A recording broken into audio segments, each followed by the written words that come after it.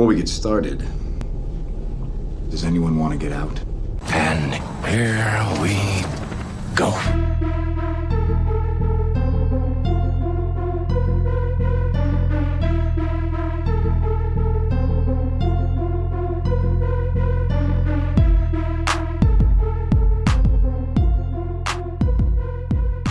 Live from the Hollywood foothills of North Carolina, welcome to episode 69 of the Confirmed Epic Podcast, the official podcast of the epicreview.com. That's thepicreview.com, and proudly presented by Geeks Worldwide. I, of course, am one of your hosts, the real Brad Bell, and joining me today is Andrew Stokes, also known as Andrew Stokes. As I like to say, a.k.a. Andrew Stokes. I'm back from the beach, Andrew. We're back in the swing of things. You went to the beach?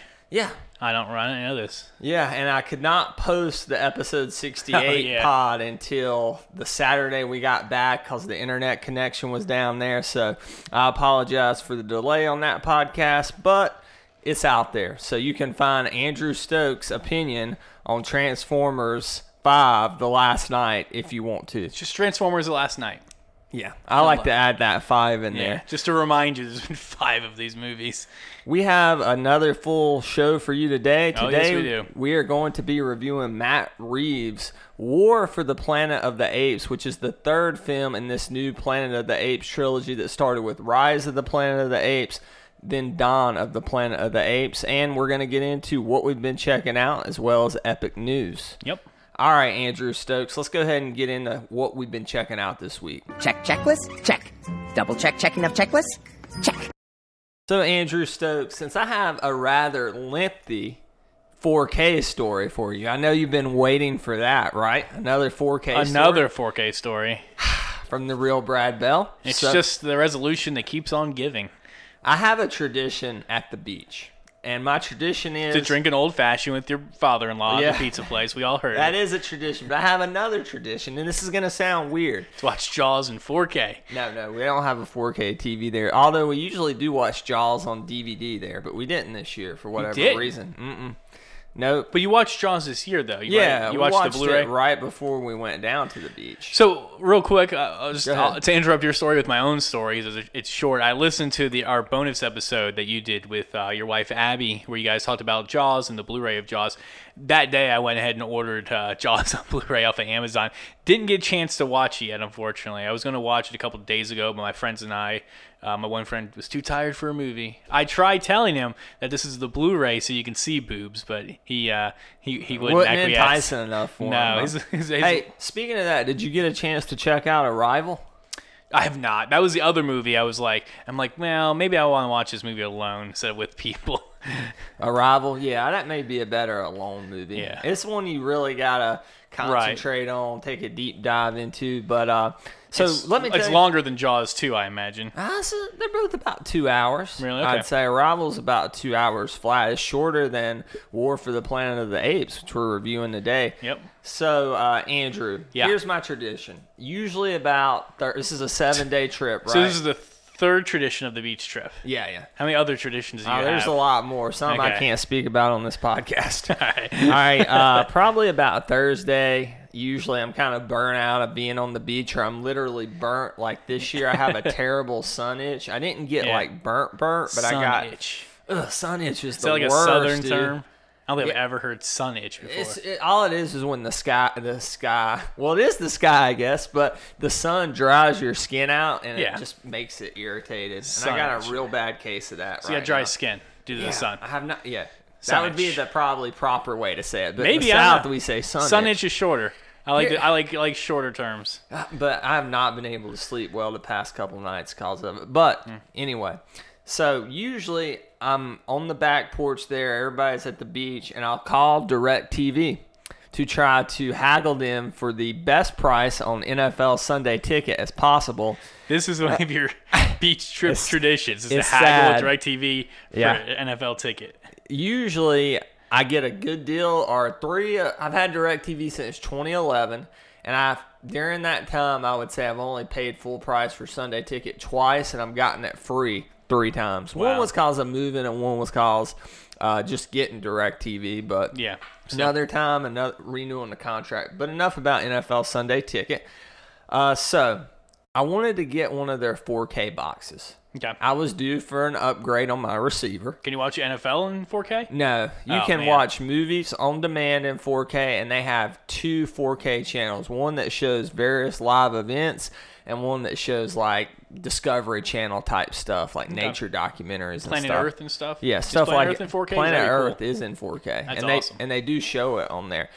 So I was like, well, I got the TV, might as well upgrade. They make you sign a new 2-year contract whenever you get new equipment, which is no problem. I mean, I'm going to keep DirecTV. I've had it since 2011. So I speak with a guy whose name's Jameer. Shout out to Jameer, who was a terrible customer service representative. Really? I just want to say this.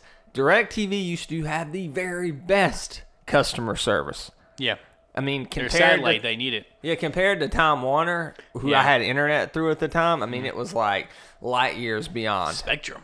Well, Spectrum now, yes. But so AT&T bought out DirecTV. Yeah. And AT&T, I guess their customer service absorbed Yeah. the DirecTV customer service. So anyway, here's how it went down. I talked to Jameer. He told me I was getting NFL Sunday ticket for half price, and he would be sending me the 4K box and another box, and I could just hook them up, and there's going to be a box with that to ship the old receivers back. Okay. I'm like, this sounds good. Yeah. So then I checked my email later that day, right before we're about to go out to dinner at the Pit, which we talked about on the Confirmed Crap Right. podcast. And it says they're sending me 2 1080p Genie boxes. I said, this doesn't sound right. So I called them back real quick. And the lady, I can't remember her name, Ashley or something, she assured me that the right thing was coming. I said, well, the thing on this order is not the right Yeah. thing. I'm like, are you sure? She's like, I promise you. I was like, okay. She also said Jameer hasn't worked here in 15 years. All right, so I get home. So this was Thursday. We got home on Saturday. Sitting on my doorstep's a big DirecTV box. Yes, you thought to yourself. That's exactly what I thought. But the box looked kind of small for the receiver I was expecting. So I opened it up, and there's 2 Genie Minis, which are great receivers. Sure. But they're not 4K receivers. Okay. So I called DirecTV back.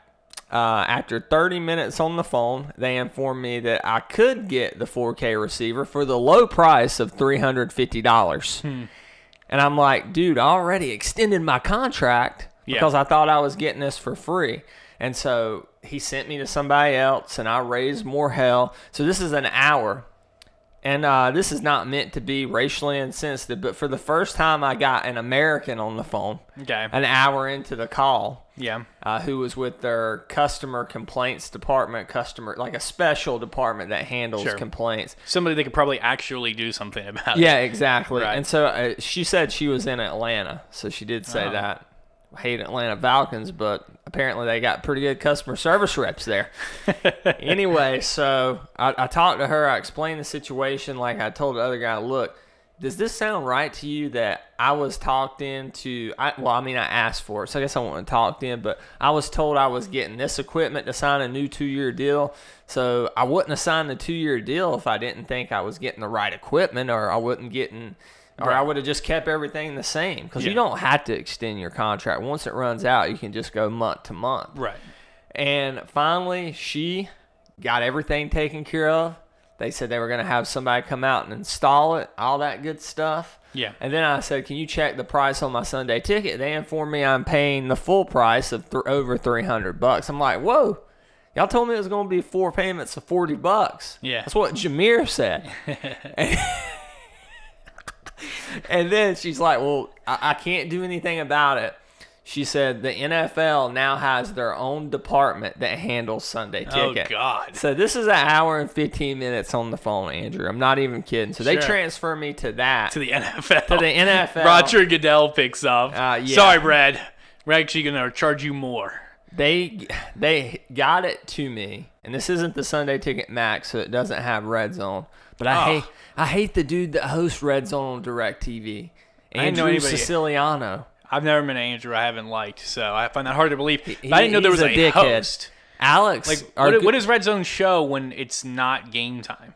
They just jump from the most competitive game to... Oh, when it's not game time, they don't show anything. Okay, so there's a host for this. Yeah, there's a host. He gets you to all the games live. He talks kind of in between. Yeah, 4 screens at one time. I haven't watched Red Zone in a couple years, so I don't really... Well, I can't stand this guy. Sure. Alex worked at... Our buddy Alex Shabarsky worked at NFL Network. Right. And he hated him. He hated him. He said he really? treated him like dog crap. He's a piece of... He's just so much of a jerk to him, and I'm like, Wow. okay. He said he thought he was the hottest shit ever to walk the earth. Well, so. he is an Andrew, so. And he does host the Red Zone channel, Yeah. DirecTV. I mean, it's a pretty big deal. What channel does Alex host? He is currently working at Enterprise Rent-A-Car, but he's doing fairly well there. We're not bashing Enterprise Rent-A-Car. No, just Red Zone's awesome. All right, so I'm getting it for 3 payments of $33. Yeah. Without Red Zone. 3 payments of what, sorry? $33. So even cheaper than you thought. No, it was going to be 4 payments of $40 according to Jameer. Right, so you're getting it for 3 of 33. Sorry, I mean 6 payments of $33. I misspoke. Oh, okay. Yeah, 3 of 33. Woohoo! $99. Hell yeah, sign me up. But anyway, I just, if they did not have the Sunday ticket, like if next year NFL said you can buy the Sunday ticket directly from us, like you can the NHL and the MLB packages, I would drop DirecTV. I'd probably finish out my contract, but then I'd drop it and just buy it straight from them. Yeah. So I don't know. Their customer service is crap now. If you could buy just Red Zone, and I might be able to somehow, but if you can get just Red Zone, I don't think you can. I don't know. See, it's every year. It's like there's something different on like the Verizon NFL app, and a lot of years they have like Red Zone on there for free. Yeah. If you're on a certain plan or if you have a certain phone or something. So a lot of years I get it on there and I can just put it on during a game, which is nice. So Andrew Stokes, why don't you get into something uplifting? Well, I'll get into something uplifting. It's a customer service experience, which is a positive one. Oh, wow. You and I went through it today. We showed up. We did. We showed up for the movie. We showed up like right at showtime. We figured we'll miss the Coke ads or whatever in front of the movie.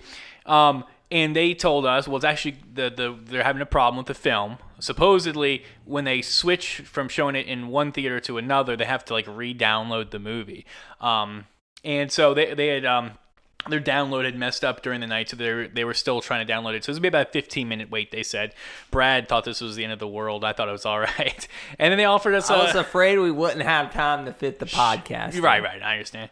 But they offered us a free popcorn or free drink for watching it. Unfortunately, I sprung for the slushy, which I don't even know if you were supposed to get a slushy. Probably not. I had water with me, so I got the popcorn, which I still have like half of it sitting right there. That's for later. That's for future Andrew to enjoy.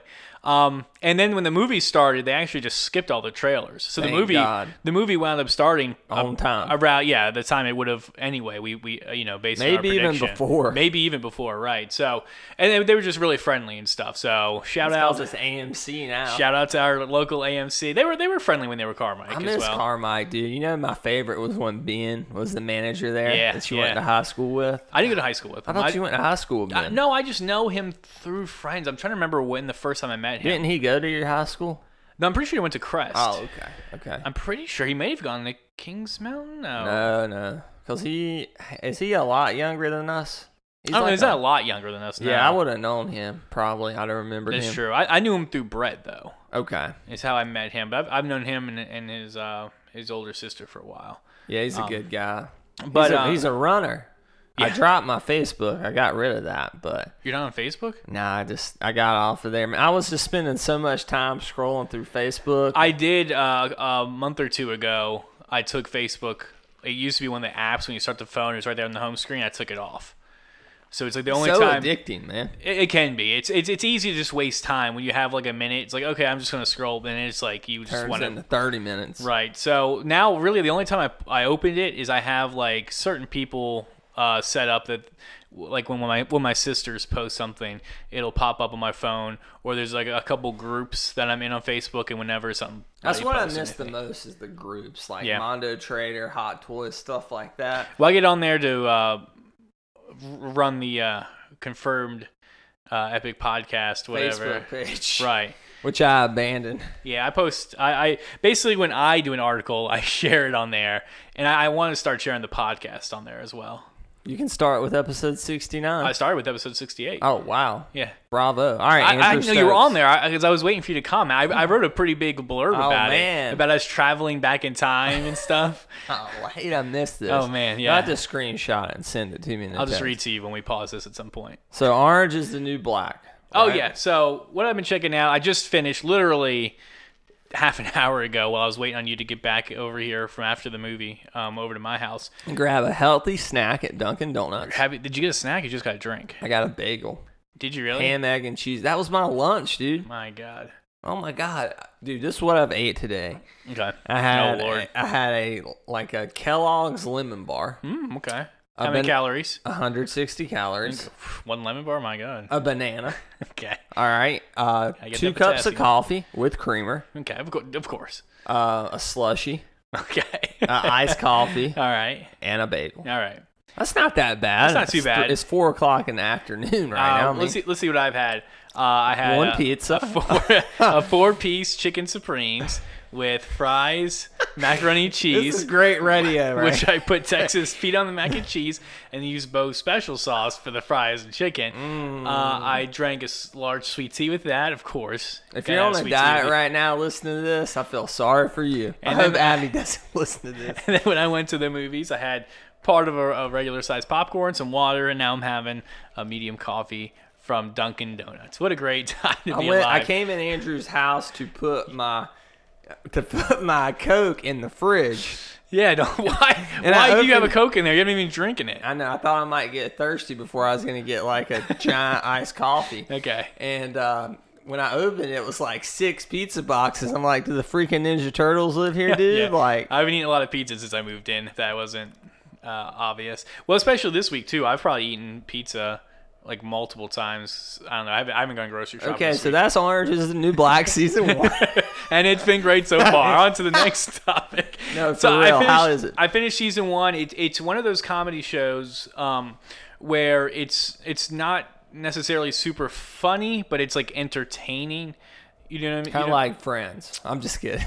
I'm joking. I think Friends is fun. like Entourage kind of yeah. where it's like I think I was in season 2 of Entourage before I stopped. I was like, wait a minute, like what is this genre? Is this supposed to be a comedy? Because I wasn't really laughing, but it was it's fun. a turn your mind off, just blah genre. Like Yeah. Entourage. I mean, But Orange is the New Black isn't. Like there's Yeah, actually yeah. like interesting storylines going on in each episode. I thought it was going to be more serialized, almost sitcom-y, but it's actually like, or episodic sitcom-y. Instead, it's like a serialized, almost drama. It's like it almost is like a drama comedy. Dramedy. Dramedy, is that yeah, the phrase? dramedy is the term, yeah. It feels like that. So it's worth catching up on. I think so. The first season, yeah, I mean, it's not my favorite yet, but I can definitely see it getting there. You know what I mean? Like, there's a lot of interesting stuff going on. There's a lot of different characters that all of a sudden, you know, one episode you're kind of following this character, and just, you know, I'm definitely invested in some of these characters and interested to see where they go. All right, real confessions. I've never finished Breaking Bad. I'm on the next to the last season. I don't know if that's 4 or 5. I can't remember. Are But there that many seasons? there's 5 at least. I think I'm on Wow. season 4. Like 4 episodes in. And man, I'm so bored by this show, dude. Like, I know everybody loves this, their favorite show. I mean, I can't pass judgment on it until I finish it. I will finish it. But you can pass judgment on it now. You should not be bored by it at this point. It's just, I mean, they're cooking. They're cooking. They cook all day long. And then it's like once or twice or sometimes 3 times per season, something interesting will happen. Now, it's great characters. What? And great acting that What? really is it kind of reminds me of Walking Dead. Like, You sound like you're describing Walking Dead, but you're describing Breaking Bad. like Walking Dead, you got to watch the first episode of the season. Yeah. The finale of the first half. The The premiere mid-season of the finale, second yeah. half. And then the season finale. now you're insane. I don't know, man. It's just not now. I mean, everybody tells me, get to season 5, get to the episode Ozymandias, Oh. the best episode in the history of television. And it's like, if this show is so epic, Yeah. should I really have to? Wait till the end. Yeah, it's like the second to last episode. Yeah, which Yeah, I'm going to. I'm going to get there. Sure, by no, God. I totally agree. fantastic episode. Written by Rian Johnson. Directed by Christopher Nolan. No, it's not. No, it's not. But it's the guy who's directing Last Jedi. Okay, cool. I didn't know that. Yeah. But I think it's good up to that. There was an episode in season 3, The Fly or whatever it's called. Yeah, I watched that one, but I knew that was going to be bad. Yeah. Well, see, some people love it. Some people, that's their favorite episode. It just didn't do anything for me. I enjoyed it more the second time than the first time. Maybe it's just like everybody's told me. I think the 2 shows I've heard described as the best shows ever are The Wire, which I haven't watched, and Breaking Bad, which I'm going through right now. The Wire's really good too, yeah. Yeah, but I definitely think the early Wire is better than the later Wire. And I really like season 2, which is probably most people's... It's from the few people I've talked to about this show, watching it a decade later. I think season 2 is people's least favorite season, when my but I really wife came enjoyed home it. the other night and said, "Let's watch Parenthood," I would have rather watched that than Breaking Bad. That's crazy, dude. I know. Breaking Bad's so good. I mean, I get that I'm out of the loop here. Yeah. But it's just not. I mean, I'm just being honest. I mean, of course, the easy thing would be to say, "Oh, it's so good," but I mean, I don't think it's bad. I mean, I can appreciate. It almost kind of it's okay that it's okay that you're not into it. Lord of the Rings, kind of like, I appreciate it. Yeah. I thought they were great to epic movies. Yeah. But I just couldn't get into it. Sure. That's kind of how I feel with Breaking Bad. Like, it's I'm so well done, I just can't get into it. I'm just surprised that you can't get into Breaking Bad, is my thing. It's not so much that you don't like it. Like. Yeah, it really does. Sure. I'm really surprised you're not into it. You don't want to say anything else about Orange is the New Black season 1? No, I want to talk about Breaking Bad now. No, I mean... It's good. I understand what the hype is about with this show, though. So I'm interested to see, because it's supposed to get better from here. Speaking of hype, I'll tell you what I watched yesterday that was epic. Fate of the Furious. I could not get my wife to go see this in the theaters. She loved the 7th one. We went and saw that one. Yeah. I mean, it should have been the best ending to a franchise. Yeah. 7's just a great ending. How they handle the whole Paul Walker thing after his death, just so well done. Yeah. And I was kind of, when I heard they were making Fate of the Furious, I kind of got upset because that ending was so well done. And I didn't want to go see it kind of because of that. And Sure. Abby didn't want to go see it, so I never saw it. And then it's like, hey, it's summer.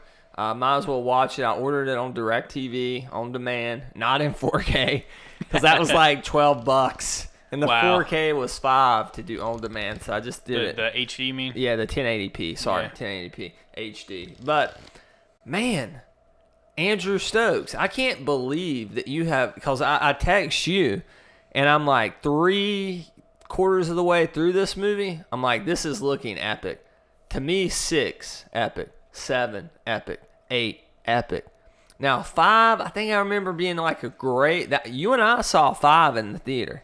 That was the one where they introduced The Rock. They're dragging the vault through the streets. Yeah. What an opening scene, though. Have I not seen 6? 6 is the one that ends with the airport scene, where the plane scene. If that doesn't resonate with you, you hadn't seen 6. It was one of the best action scenes I've ever seen in a movie. I feel like I have seen 6, though. It's one where Michelle Rodriguez comes back. She comes back in 4 or 5. No, she comes back in a post-credit stinger in 5. Right, so Spoilers she's in 6. for Fast and Furious. I feel like I've seen 6. I kind of remember this scene. Somebody's attached to the plane, one of their cars is, or... Yeah, and a main character dies. I'm not going to say who right now. But it's like a reference. A reference? What do you mean? The guy dies. What's that a reference to? What are you talking about? Well, one of these... I'm referencing him dying. Is that what you mean? There's a character that dies early on in the franchise, and it takes place in the future, that movie. Yeah, I understand what you're saying. But I don't want to talk about that, just in case. I know some people, like, they see... I know this is not your perspective, but Jerry. Who? Never heard of him. Jerry Barbecue 17 Reeve. Never seen any of the Fast and the Furious movies. And but I know he watched number 8. He did? No, I'm just kidding. They're bro movies. And I'm like, Jerry. He said that? Yeah. He plays every Call of Duty. I'm like, Jerry. No, he didn't say they're bro movies. Oh, okay. But he kind of gave me that. It's just not for me. Sure. You know? Which I understand. Well, but think about the first ones, though. Okay, the first ones were all about... The first one is epic, dude. The first one. It is. Now, it is cheesy. It's dated. But it is an epic film. I don't remember ever seeing that film and thinking it was epic. Do you not remember the scene where they I remember the scene with the truck where they hijacked that truck. Spoilers for Fast and the Furious 1. 2001, I remember the scene where Paul Walker finds out that Vin Diesel and his crew are the bad guys that the police have been looking for, and that he was tricked into thinking they weren't the bad guys. And so when he finds out, he decides to join them for some reason. Because family. There's more to it. Because family. Oh, my God. Criminals are people too. You know who Welcome to the world, Paul Walker's character. You know who loves this franchise? The kind of funny guys. Really? Oh, yeah, they Gannis do. And Nick Scarpino, God, they love this. But the first, especially the second one, because it takes place in Miami or something. They definitely it's bad. They Too have fast, this. Too Furious. It wasn't as bad as I remembered rewatching it. But hold on, let me say. I'm sorry. They have this. You see the cars with the neon and all the women, and it definitely has this kind of stigma. Not action. Yeah, it doesn't have this action movie feel. The first ones, they definitely just based on the marketing of the time. It was this is almost like a teen type thing. You know what I mean? It was. I mean, it was kind of. I mean, when was. you were teenagers, these movies, because these came out when we were in high school. Yeah, and they were huge. I mean, Jerry was a mature adult at this point. Yeah, he was a grown-ass man, 30 years old by this point. No, I'm just kidding. Okay, so here's what I'll say about this franchise. It's one of the oddest franchises because it does kind of start out in bro territory. Yeah. And the first three are so different. Yeah. And then 4's okay. Mm-hmm. And then with 5. 4 is okay, but it's it's good because it's they're back. They're back. Wow, they're just they're basically kind of redoing the franchise with the same people. At the time, it was good. Looking at the franchise as a whole is probably, I think, Too Fast, Too Furious is the worst one. Okay. And I think the only good thing is it does introduce Tyrese Gibson's character, who I love. Yeah. But anyway. So you hate number 2. You dislike number 2 more than you dislike Tokyo Drift? I like Tokyo Drift. I do too. Yeah, so. I like that when it came out. So, and it's got Lucas Black in it. I like it still. Little Bow Wow's in it. Yeah. Yeah, Bow Wow's in it. And what's his face? Ludacris is in all of them. Ludacris, no, the Asian guy. What's his name? Such an important character. I can't remember his name. It's something Kim. Jin? Jin? No, that's the guy from Lost, right? That wasn't right.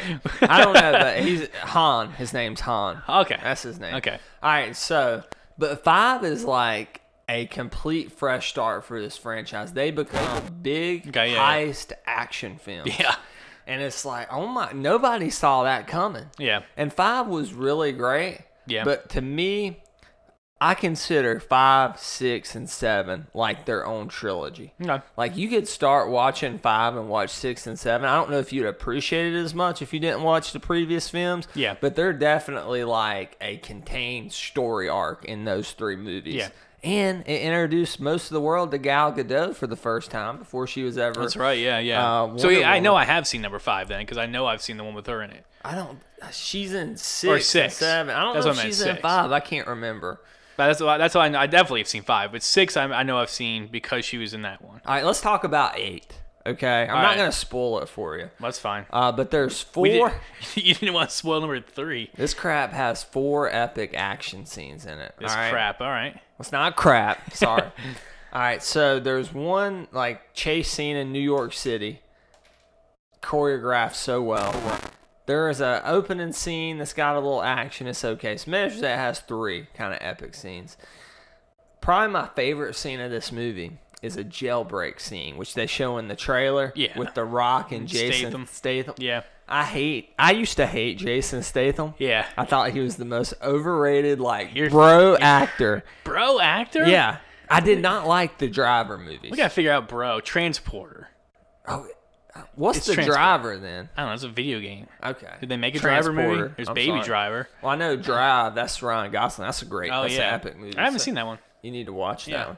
All right. So, anyway, that jailbreak scene's iconic. Iconic, maybe a little pushing it.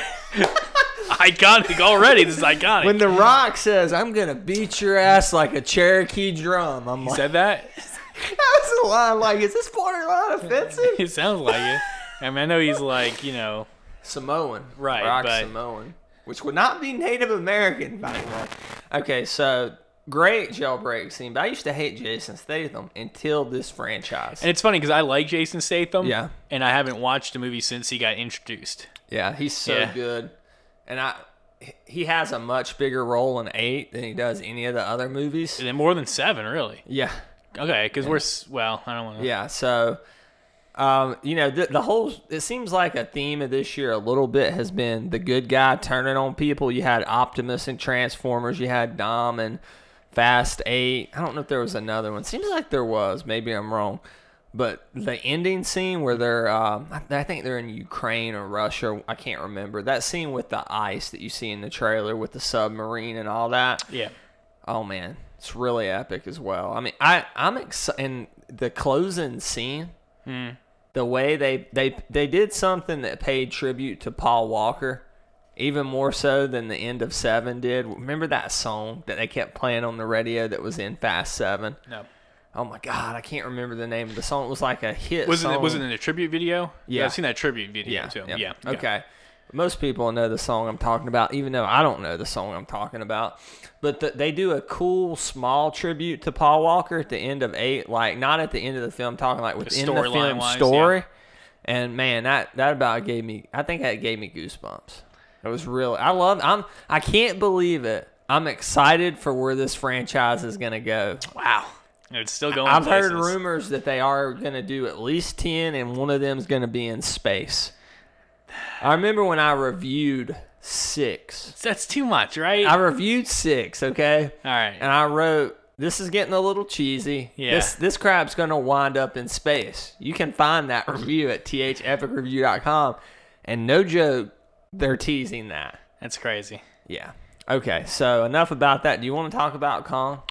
But we can mention it real quick. All right, I watched Kong Skull Island. I did watch that on 4K Blu-ray. Looked beautiful. I think so. I said I'd give Fate of the Furious an epic. I would give this a good and a half. Okay. I kind of agree with your statement on the film. What was it that you told me?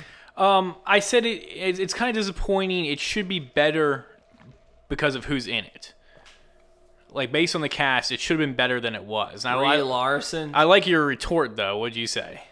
I said I think without these actors, yeah, this movie would have been bad. Right, it could have been worse. Could have been without a lot. that I think cast. they elevate the film. I mean, you have John Goodman, Samuel Jackson, Brie Larson, Tom Hiddleston. Yeah, I mean, there's somebody else all-star too, cast I feel like. in there. God, the guy, I know this isn't saying much, but the guy that played Toby Kebbell or whatever, he played Dr. Doom in the Fantastic Four. John C. Reilly. That's who we're forgetting. Who I was dreading. Yeah. He ended up being a good part of this film. He wasn't too over the top. Yeah, he was. Especially not in this movie, because there's a little bit of over the topness in this movie. It definitely is a little bit stylized. Yeah, it is. It looks beautiful. I mean, I think Kong looks really good. Yeah. The effects. Yeah. I'm excited for. I may be the only person excited for the Godzilla versus King Kong movie. I'm excited for that. I did not like Godzilla that much. Yeah. We reviewed it. I mean, I thought it was a good movie. Yeah. I like this more than I did that Godzilla. What about you?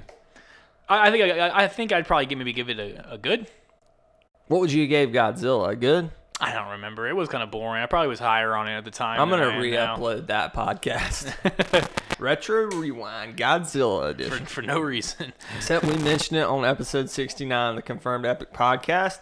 So, Andrew Stokes, we have a lot of epic news to catch up on since I was out of town. So, let's get into some epic news, both long form and rapid fire. Andrew Stokes, D23 was last week. The D23 Expo, and I think it's in Anaheim, California. Disney only does this every other year. It's their own pretty much little Comic-Con in a way.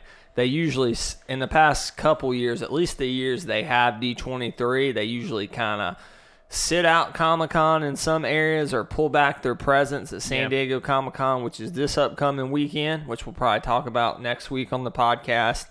But it's almost like Nintendo with E3. Yeah. And they kind of, they're involved, but they kind of do their own thing. Exactly. That's an apt comparison. Thank you. D23, the big thing this year was Marvel's Infinity War.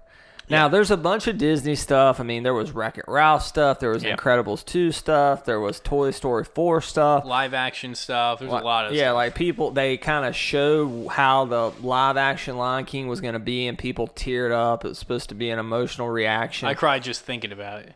Me too. I did not. But we're not going to get into that. What? We're going to get into the Marvel stuff. Oh, God. That's what I we hate the care- Marvel stuff. Yeah, okay.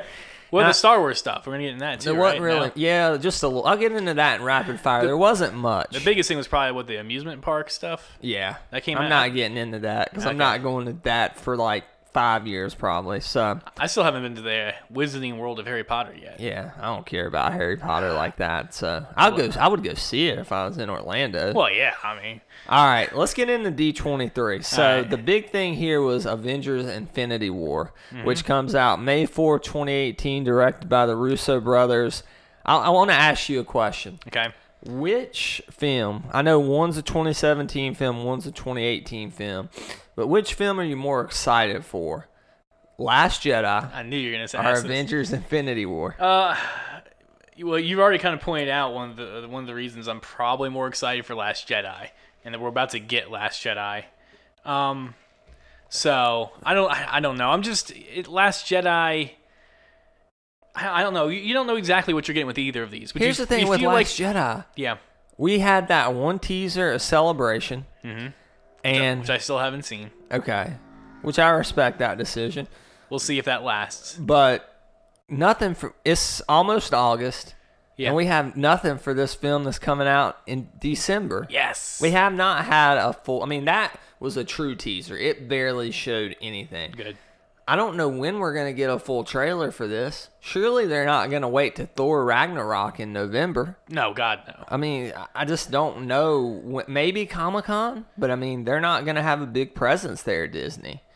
So a lot of people think we may get that at Comic-Con or just released during Comic-Con. So Yeah. the Hall H is buzzing about it. What other Disney stuff's coming out this year? A lot of people think we'll get an Infinity War trailer Comic-Con weekend. I think we'll get an Infinity War trailer in The the teaser post-credit scene of Thor Ragnarok.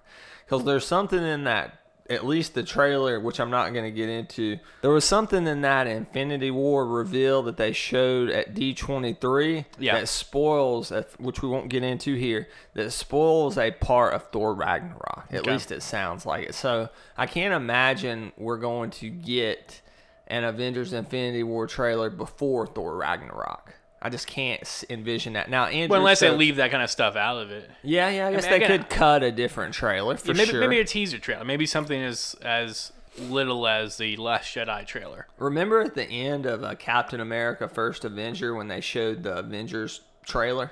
Yeah, Or I hated sizzle that. reel. I hated that. Really? Yeah, I 'cause thought that was cool. No, because all the other stuff was like little extra scenes, all the stingers up to that point. Yeah. And this was just it was Well, it a was trailer. the last movie before the Avengers. I know, but it was just a trailer for Avengers, and I was like, really, this is lame. I did not like it. I liked it. I remember coming out of that theater. Wow. A little bit disappointed from Captain America: The First Avenger. I thought that was a good movie. I was expecting a great to epic movie. But You're like, this would have been better if it had been a woman in World War One. Yeah. And it was. Yeah, that movie is called Wonder Woman, directed by Patty Jenkins. Okay, so let's talk about some of this Infinity War stuff. All I'm right. not going to spoil too much of this, but if you're Let's spoil Thor Ragnarok for the fans. all right, but if you're absolutely do not want to hear anything about this footage, like Andrew Stokes, But unfortunately, I've already heard about it. yeah, kind of tune out for the next 3 to 5 minutes. So here was the thing that I took away from this footage Three because to I didn't 5 see it. minutes. Okay. The description of the footage. Yeah.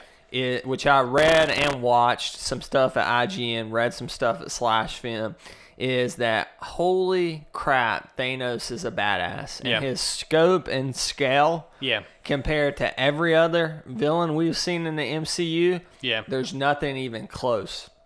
There's even a... Well, he needs to be. I mean, that's what we They've been expect. building him up since Avengers 1. So That's what we want. They say Thor in comparison to him looks weak. Okay.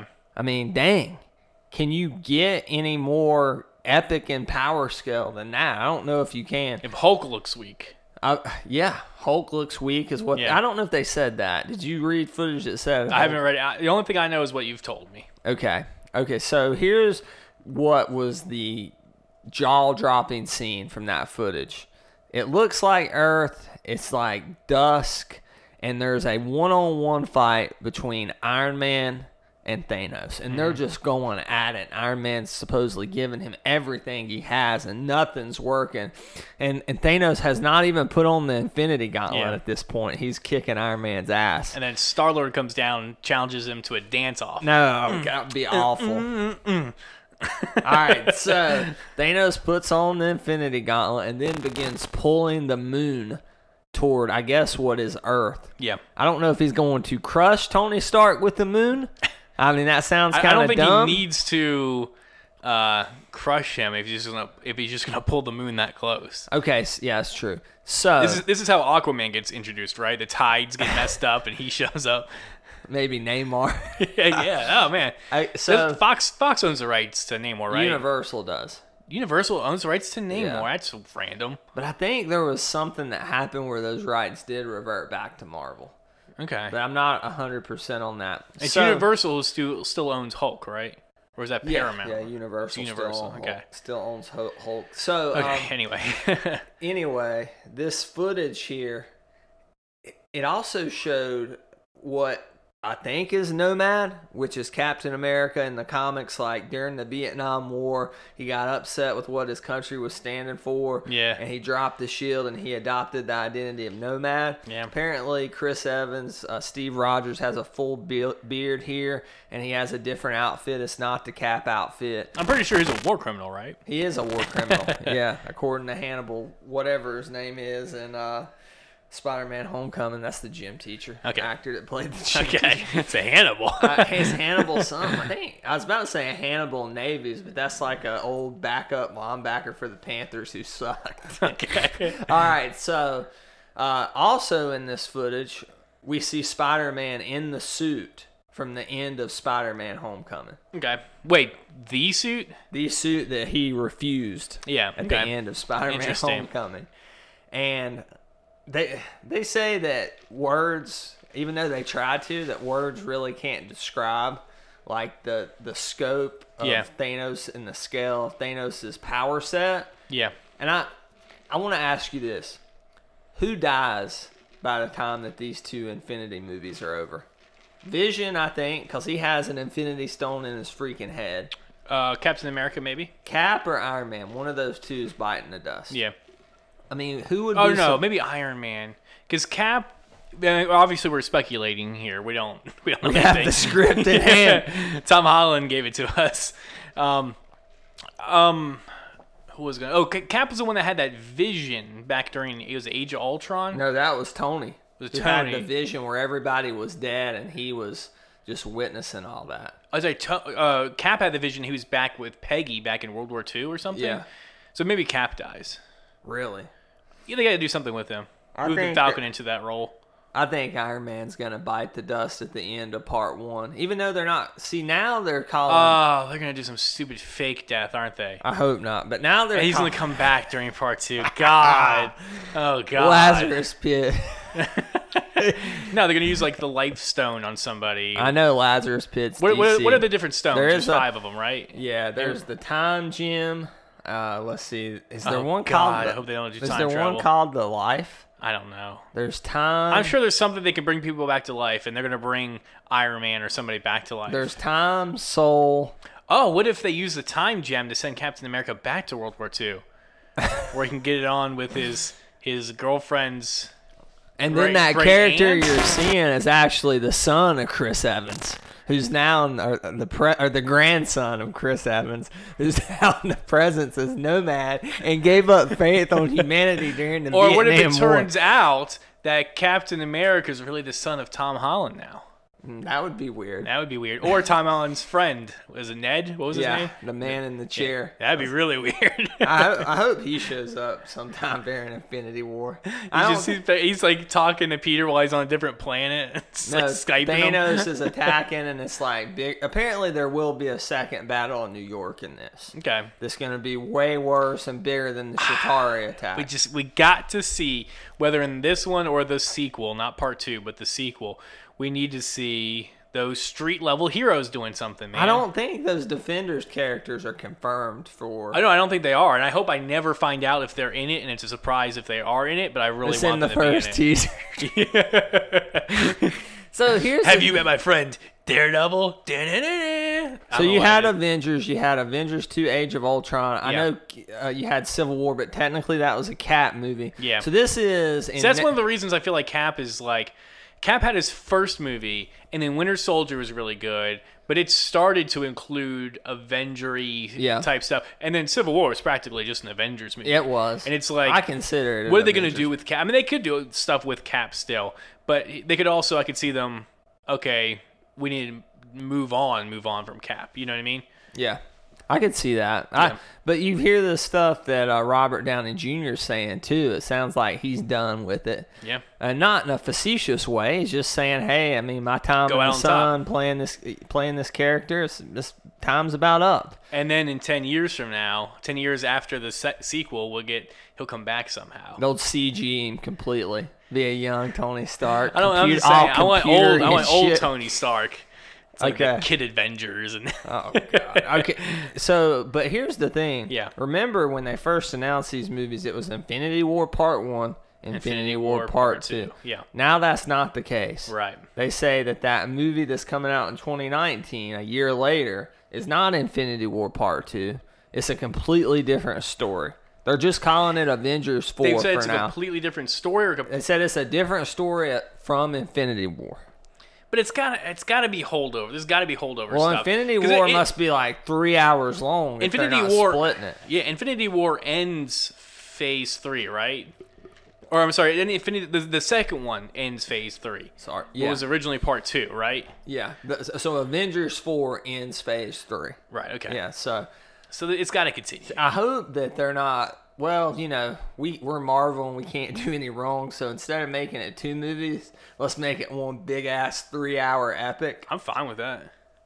Abby, every time I bring this up, and Abby likes the Marvel movies, her eyes roll and she says this is going to be too much. And has any of them ever been too much for her yet? No. Yeah. No. See, that's the thing. Like, part of the most exciting things, and one of the reasons the Avengers, the first one, and Civil War is so much fun, is you're adding in all these characters. You know what I mean? And it's like, dude, like, Infinity War, you know, Spider-Man's coming back probably in a bigger way. Some of the characters that weren't in Civil War, Thor and Hulk, you assume they're coming back. You have new characters, Doctor Strange, who I believe he's going to be in it. Yeah. He'll be in Thor, but he's also going to be in Infinity War. He's in Ragnarok? I'm pretty sure I've heard. I still haven't seen Doctor Strange. Really? That's the only Marvel movie I haven't seen. And then the big one, Guardians, you know what I mean? Star-Lord meeting Tony Stark, you know what I mean? The opening scene of Infinity War involves the Guardians. I can tell you that. I can tell you what it is if you want me to. No, Tom Holland, keep it to yourself. All right. Have you seen that interview with Tom Holland and Benedict Cumberbatch? Hardly anything, right? Yeah, but have you seen the one with Tom Holland and Benedict Cumberbatch? No. Where somebody asks him a question and he starts to answer, and Cumberbatch is like, "I'll answer this one." That's funny. Yeah. So the Black Order has been confirmed. Remember, those are Thanos' minions, kids. Not his kids. Yeah, like his like strike Bowser team. Jr. His strike team, pretty much. Now, that's interesting because we mentioned that a couple weeks back on this podcast, that it was rumored, there was speculation. They actually gave the full character reveal at D23, and they all look, surprisingly enough, just like their comic book counterparts, which is something that Marvel's usually... they change stuff a little bit, but they're usually pretty faithful to the comic book costumes. Right. So, all right, speaking of Spider-Man, who we were just talking about, let's get into 2 Spider-Man stories here. Okay. John Watts has been confirmed by Disney to be directing the Spider-Man Homecoming sequel out July 5th, 2019. Okay. It's good. Yeah. I mean, he did a great job with the first one. Should be continuity. You expected it. Yeah, we did. Everybody he wants to come knew. back. They want to come back. It's like James Gunn with Guardians. You know, have his stamp on these. Hopefully, he'll be around for this whole Spider-Man trilogy. I think James Gunn has probably put the biggest stamp on any Marvel movie. For sure. Yeah. The first Avengers had a nice Joss Whedon feel to it as well. The second one, not as much, but they got involved there. Disney did. So, but let's lead into them Thor scenes in there to a more interesting Spider-Man. We haven't seen Thor since Age of Ultron. Remember that weird scene where Thor went in the cave? Water? Yeah. That was like, what is happening? He was looking for Horcruxes or something. Yeah, that's what it seemed like. It's like Deathly Hallows up in here or something like. Hate it. So anyway, here, to me, this was the most, besides the film review we're doing today, this is the thing that I wanted to talk to you most about. Okay. So we know Uncle Ben hasn't shown up yet in the Tom Holland Spider-Man verse. Right. But it's not a rumor, okay? I should not say that. I misspoke. It's not a rumor, it's confirmed? No, it's not confirmed. Tom Holland said he wants Tobey Maguire, the original cinematic Spider-Man, to play Uncle Ben. Your thoughts? Now, this is Tom Holland. Are you sure it's not confirmed? It might be confirmed. My thoughts, I don't know. I haven't seen him in a while. Last thing we saw Maguire in was Great Secretariat. Gatsby, I think. Great Gatsby. He's not in Secretariat. Seabiscuit? Seabiscuit. By the way, I heard there's some bullshit. Okay. I'm not trying to pick beef with the Sight and Sound podcast because I love those guys. Oh, man. You're wearing one of their shirts I'm right now. wearing one of their shirts right now. But Yeah, great shirts. You picked that. Ryan whatever. Snelling was on our Alien Covenant episode. I love those guys, but I just want to disagree with both of them. Oh. They think that Tobey Maguire is not that good of an actor. What? Okay, I'm like... Topher Maguire? Topher Maguire? What the hell? Maybe they were proving their point. You don't even know his freaking name. Tobey Maguire. I was thinking of Grace. Topher Grace. Thank you. A.K.A. Venom. That's what I was thinking of. Eric from that 70s show. Donna is in Orange is the New Black. Oh, really? She's the main character. Laura yeah. Pepperton. Yeah. That's her name. That's Donna, right? Yeah. I love that 70s show, dude. That's probably, like, when we were in high school, that was the show. At least for, what? It was. That was the show that everybody talked about at school, was that 70s show. Do you remember, like, what the show was? I remember the show that I remember, at least because it was only for a little while, but the most talked about show, I feel like, the OC was big, too. Oh, the OC. I was thinking Chappelle Show. Yeah, that was big. But Friends was still going on when we were in high school. It ended my senior year, so your senior year, right. too. I remember Chappelle's, that 70s show. Yeah, a little bit of Friends, because it was ending. There was a lot of hype. The OC for that one season was huge. Well, they had that 5-episode. The first 5 episodes were during the summer, right? And then everybody was, like, enamored with this show.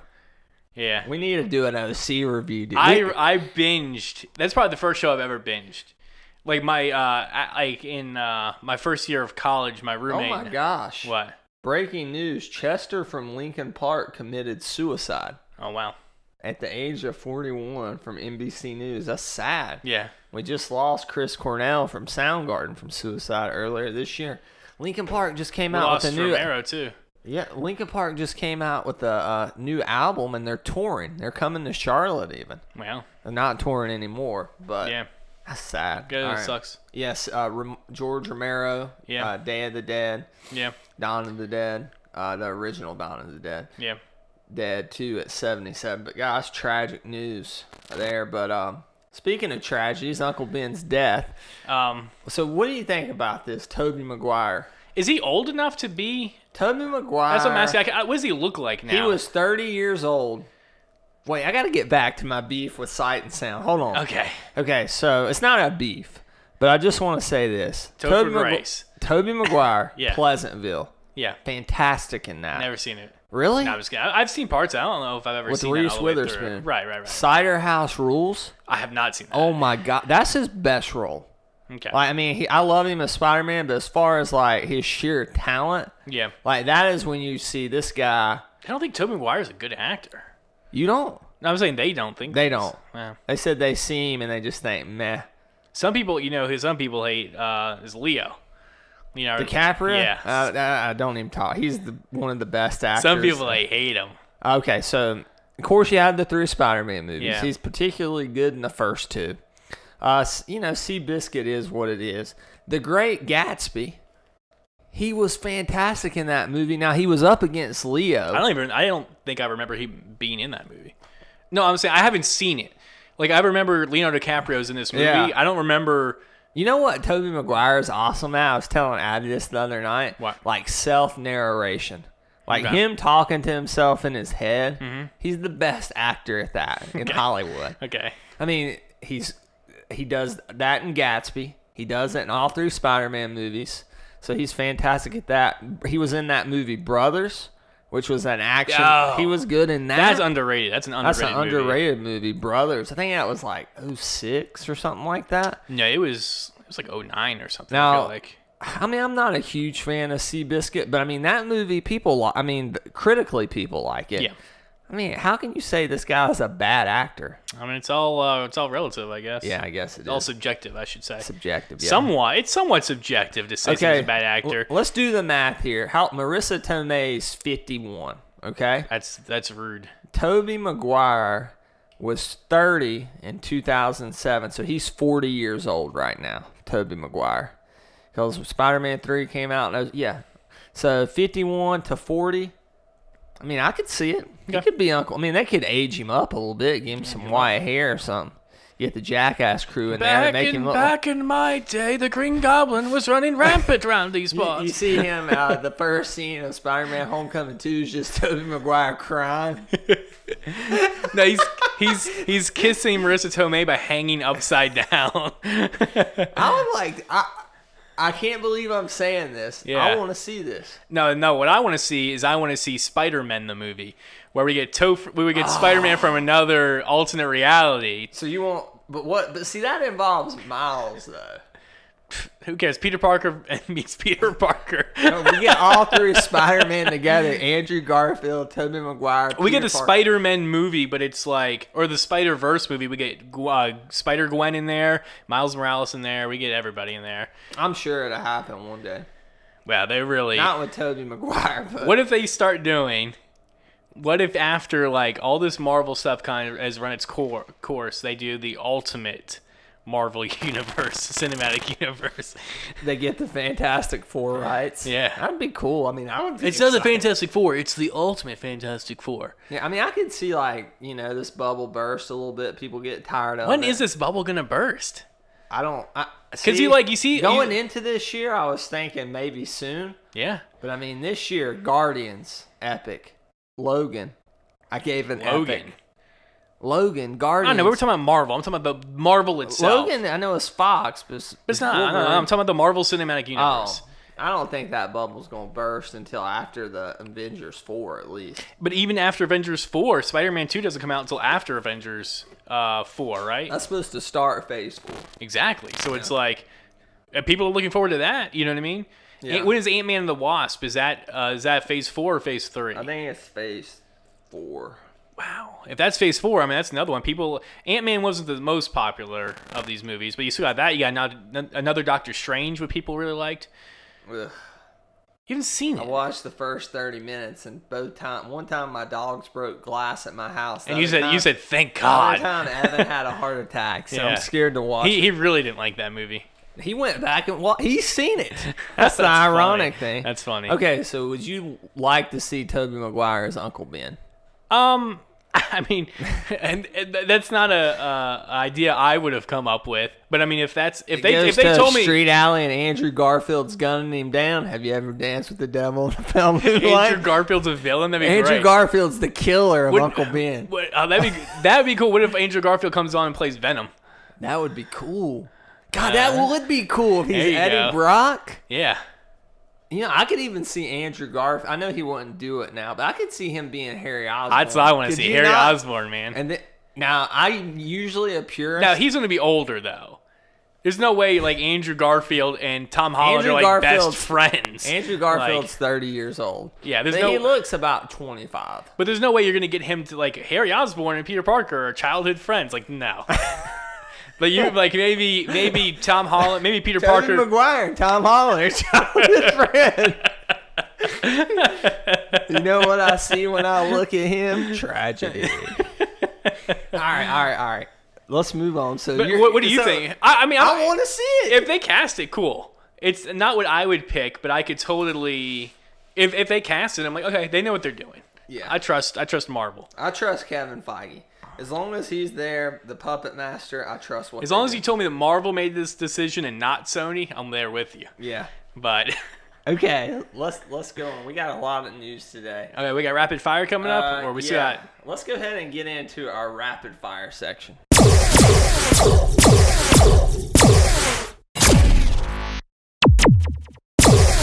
All right, a.k.a. Andrew Stokes, you ready for some rapid fire? Here we go. Yeah, you just read off the news, and I'm just going to say yes or no, and then we'll move on. Okay. No.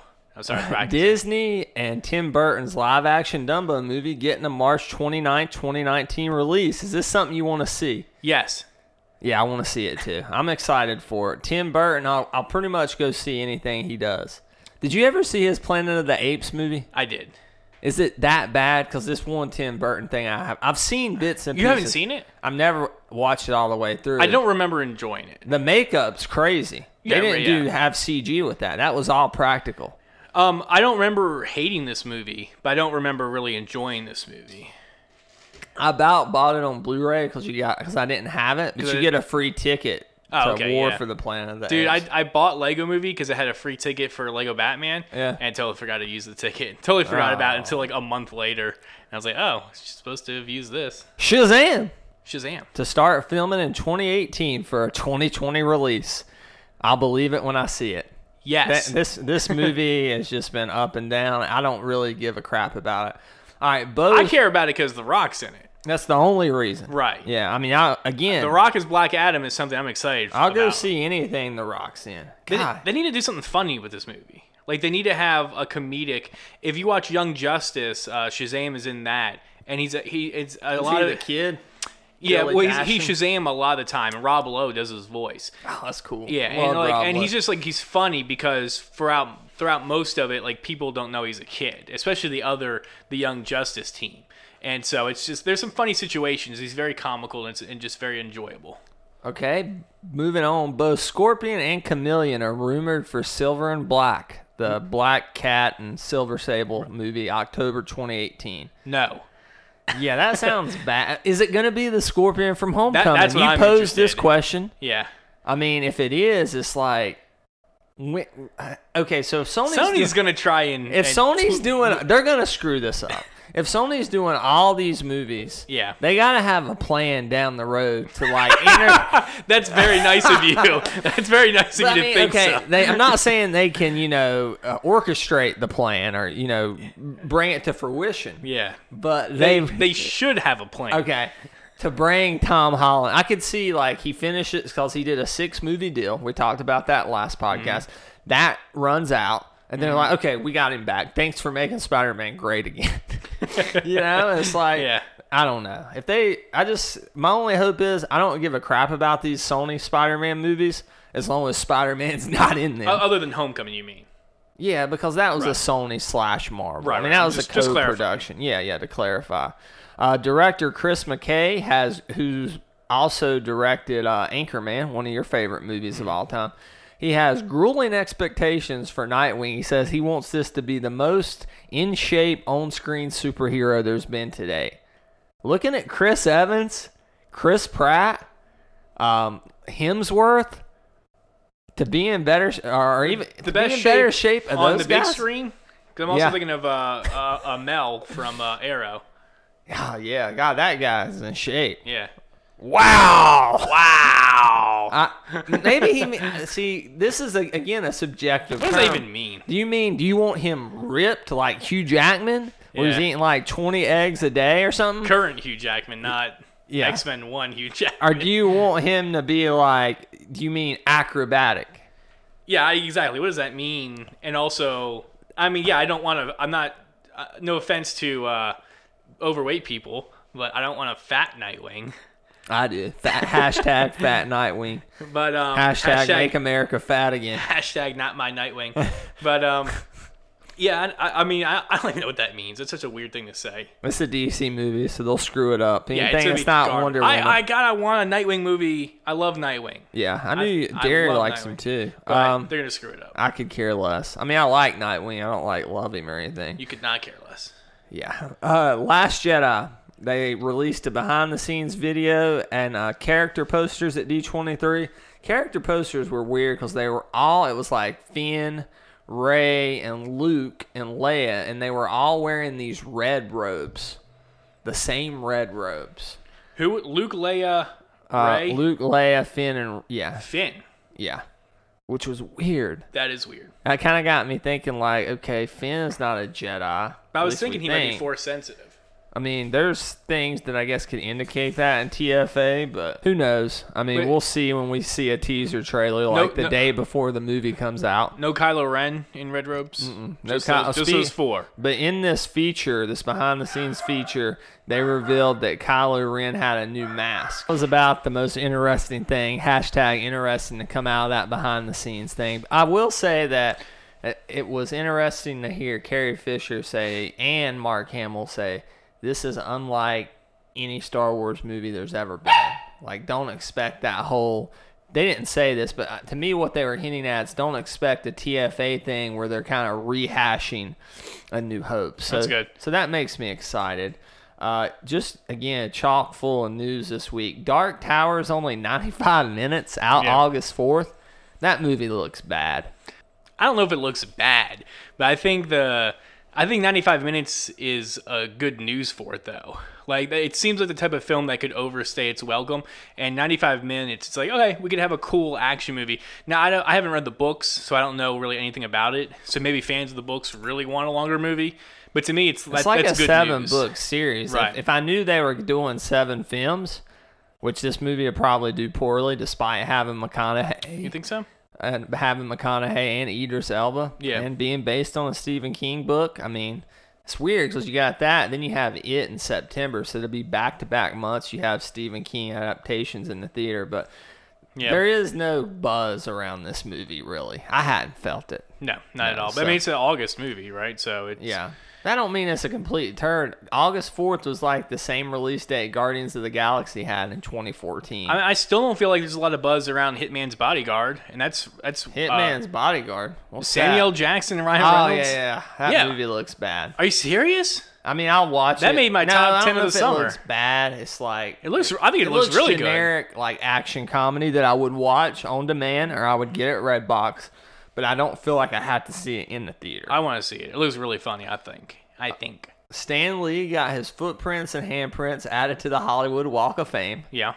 So that's good. Good for Stan Lee. I think the most notable part of that is that he wasn't already there. Like I would assume he already had a star. Okay. Which is not as big of a deal Sure. apparently as the handprints and the footprints. Right. And this is cool, especially considering he just lost his wife. Yeah. That something maybe, I know it's not going to make up for that, but a little uplifting. Enchantress will not return for Suicide Squad 2. I shrugged my shoulders. Who cares? DirecTV and Lionsgate released their first Leatherface teaser.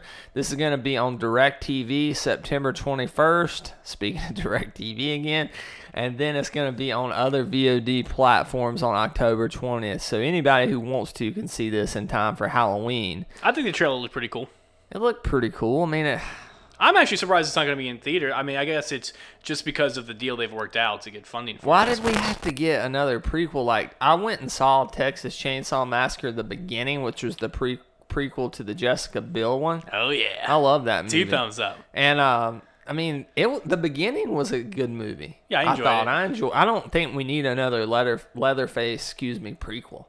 No, but... I mean, I'll watch any horror, especially slashers. When it started, I wasn't sure what to expect from this. When it started, I thought we were going to get an attractive Leatherface. Really? Just the way the trailer started, I'm like, Leatherface is going to be this attractive, misunderstood guy, is he? So I'm very happy to see, no, he's just a crazy Leatherface. David Lowery, Pete's Dragon, Ain't Them Bodies Saints. When I say Pete's Dragon, the new Pete's Dragon, obviously. Right. Came out last summer. They want to direct, which I have not seen. I did see Ain't Them Bodies Saints. That's a good movie. Wants to direct TMNT 3, so he wants to finish that trilogy. Wow. I'm surprised anyone wants to finish that trilogy. I didn't even know they were making a TMNT 3. Is that a confirmed thing? They're not. Oh, okay. Well, there's no plans for it. He's saying he wants to. Well, I mean, yeah, why not, right? I'd like to direct it too. I mean, why not just finish the shitty version of the Turtles, you know? Money, that's the main reason. Yeah. Well, I mean, it made a profit. It wasn't like in the negative. I think it barely was above water though. You said you saw, which of these films did you see? Ain't Them Bodies Saints. That's the one that's takes place in Louisiana after Hurricane Katrina. Mm-hmm. It's about kind of poor family. I mean, it's an indie movie. Like, it was nominated for Best Picture that year.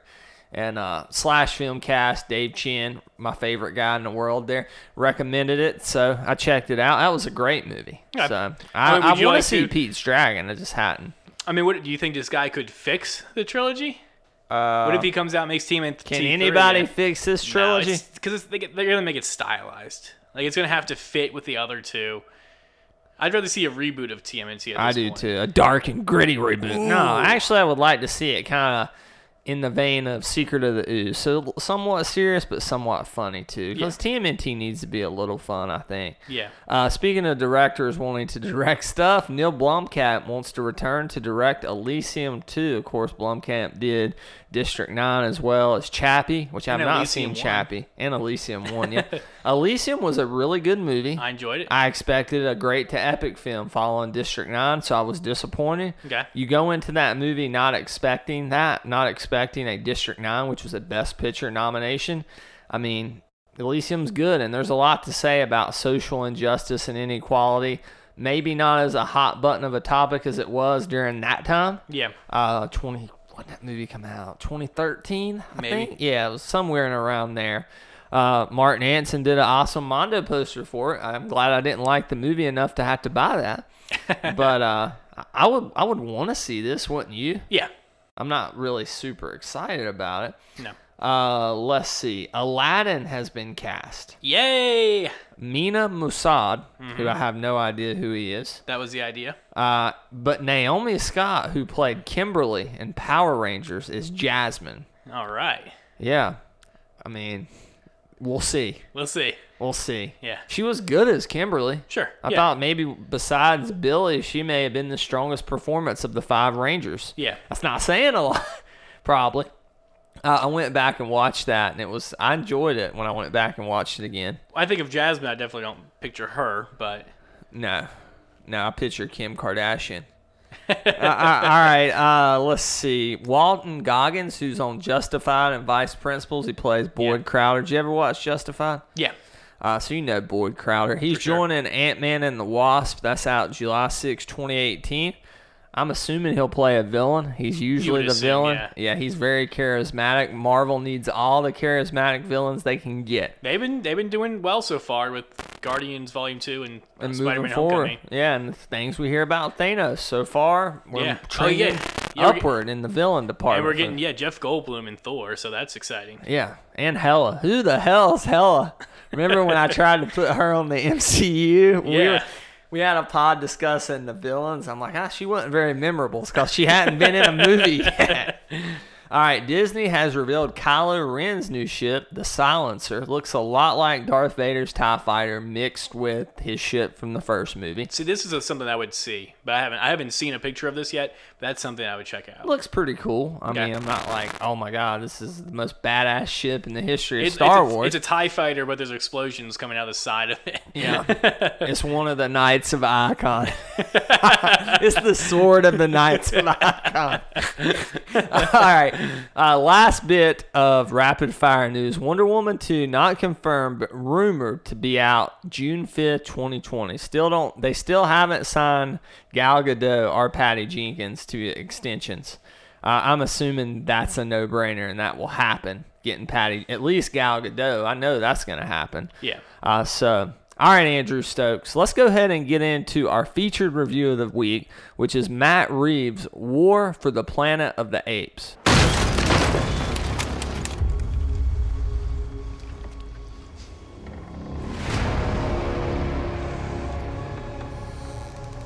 Who is child? I don't know. But she was you. She has no one else. We are not savages. Apes fight only to survive. Bad human can kill ape. All dead now. A long time. Long time. Bad humans. Soldier.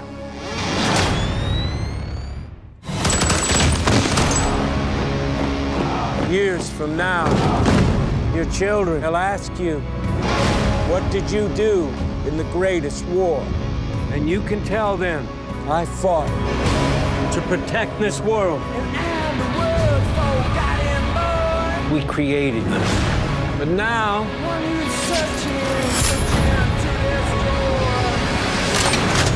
we will bring an end to their kind.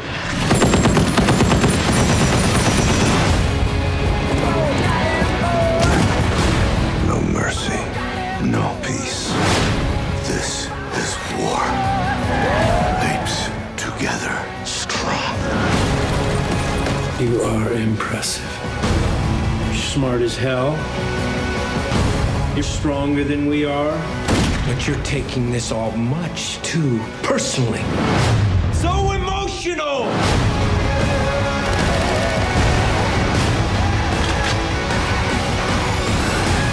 I did not start this war.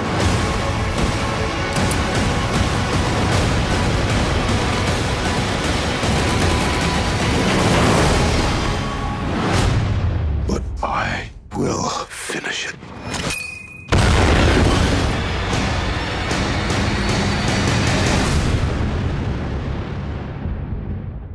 As usual, let's start out with some stats from this film. Gotta put your glasses on for those, I saw. Well, some stats. And this was directed by Matt Reeves, who also directed the last film in the franchise. And He did. He also directed Cloverfield. Rotten Tomatoes gave this film a 95%, which is a 5% increase from the last film we watched. All right, yeah, so 95% on Rotten Tomatoes. This film was released July 14, 2017, 140 minutes. Big stars here are Andy Serkis and Woody Harrelson. Of course, Andy Serkis, the great mocap. Circus? Andy Serkis. That's how you say his name. Circus? Yeah, Andy Serkis. It's not circus. I don't know how I pronounce it, but Circus. circus doesn't sound That's right. All right. Andy Serkis and Woody Harrelson here. Scored by Michael Giacchino, who did the last film score as well as Spider-Man Homecoming score. So back-to-back Michael Giacchino scores on the podcast. 95% on RT, as Andrew Stokes alluded to. Yeah, we added some to it today, like $10. $56.2 million domestically, which is down from the 70-something million that the first film grossed its opening weekend domestically, and it's grossed $113.4 million worldwide so far. Now, I had lofty expectations going into this film because the Slash Film review that I read, I just want to read you the title of it. I'm not making this up here, okay? And I love Slash Film. Those guys are great. This is reviewed by one of my favorite new writers on their site, Ethan Anderton, also known as Bradford Oman. He's got two names. War for the Planet of the Apes, one of the most significant blockbusters of the decade. So Andrew Stokes, that coming from my favorite website besides thepicreview.com, that really had me going into this film with monumental expectations, especially considering the first two. Speaking of that, what's your thoughts on the franchise as far as the original films? Have you seen them? And the Tim Burton film, which we alluded to earlier. Not these newer movies. Right. I have not seen the original one. I'm somewhat familiar with it. You know what I mean? Obviously, there's some very famous lines, some famous scenes from that movie. I'm somewhat familiar with just the plot in general, but I haven't seen them. I'm not familiar with any of the films past the first one. Yeah. I know there's like 4 or 5 of them. I kind of want to go back and watch them now. I kind of want to know what they're about at least. Yeah. And there was a TV show, right? Which I've seen the first one only of the originals, and I've never seen the Tim Burton film. I've watched like bits and pieces of it on HBO. I've seen the Tim Burton one. I don't remember it being particularly memorable. It's really dark, but I mean, it's Tim Burton. What do you expect? Yeah. So Mark Wahlberg, though. Love that Wahlberg. Yeah, he's in that. Holy Marky Mark. Crap, I forgot about that. Yeah. What about the thoughts on the 2011 film starring James Franco, directed by Rupert Wyatt? We saw this one together as well back in the day. I'll take your word for it. We did. We were surprised. I remember walking out of that being so shocked because I didn't expect anything from that movie. Yeah, you actually wet yourself. You were so surprised. I wasn't that shocked. That movie, it's cliche of me to say, but it did have a ton of heart. Yeah. Which going in, I probably didn't expect. Yeah, I wasn't sure what to expect. It looked cool. Yeah. But I mean, it's a good film. It's an epic film. Yeah, it's great. You gave it an epic.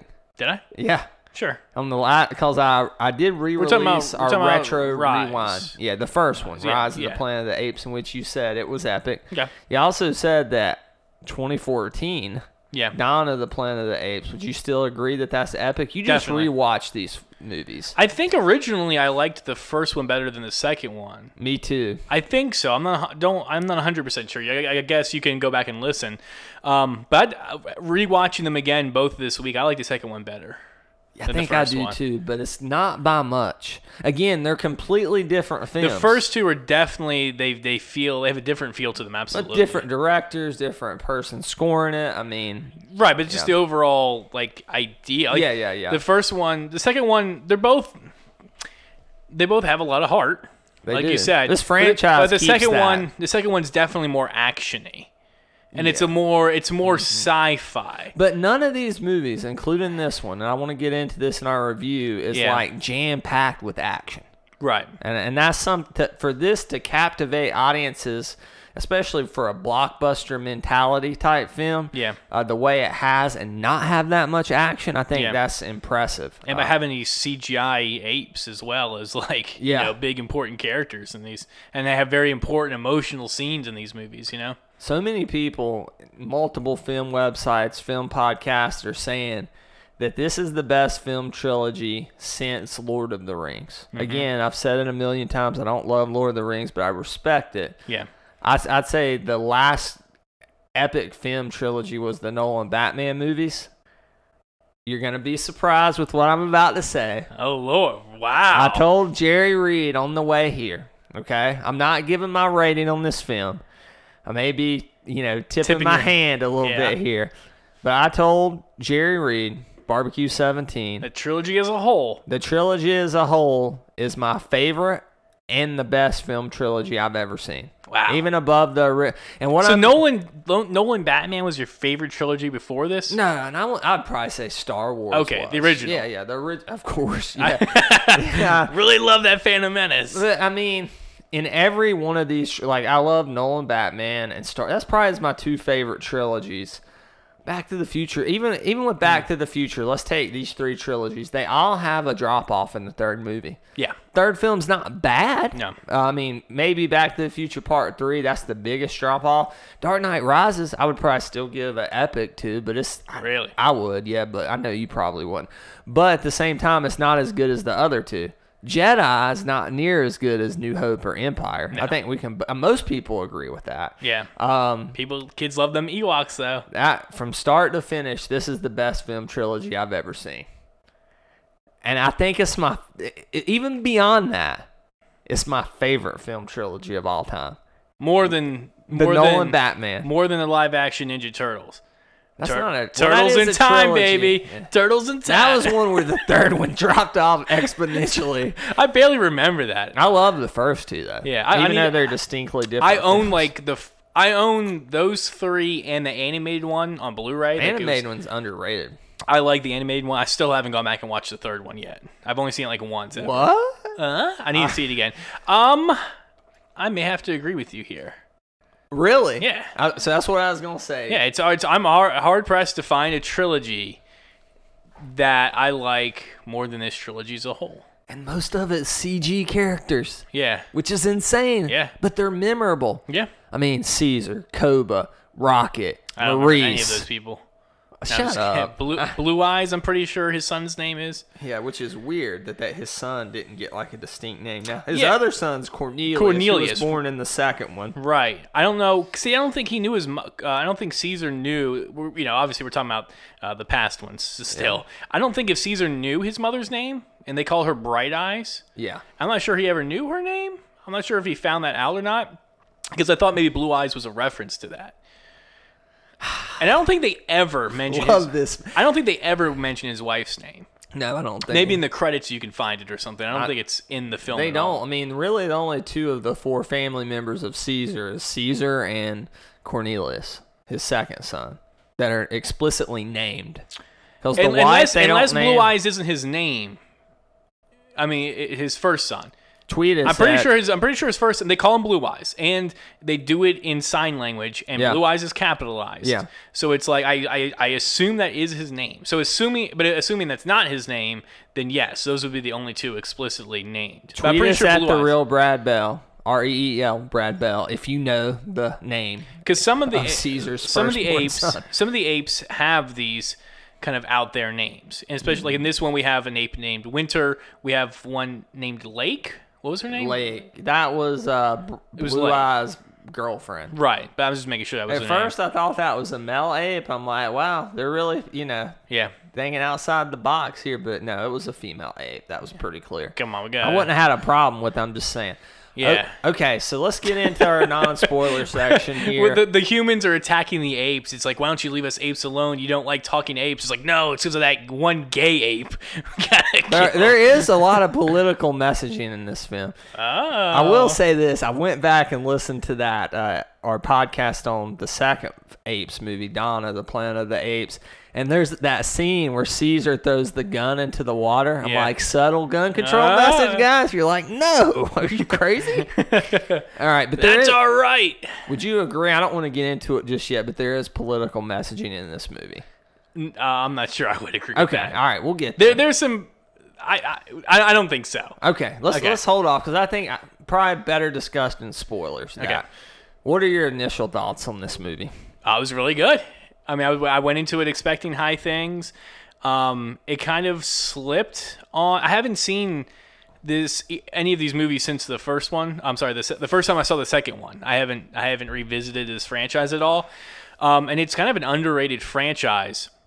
So when I was making my top 10 list, it was 3 on my list. I mean, I considered Dunkirk and Homecoming. There were at parts where I considered putting it number 1. I think it landed number 5. Wow. So wow.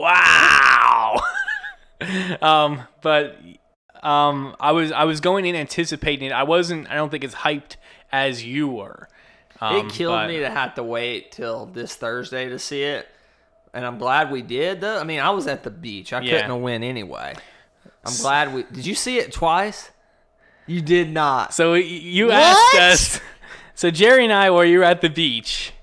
I know you didn't... I didn't want to tell you this until after the movie. We had seen it. I mean, he and I went and saw this movie. You're kidding. I am kidding. I'm just joking with you. I mean, I wouldn't have cared, but it's like... No, I know. Oh, man. All right.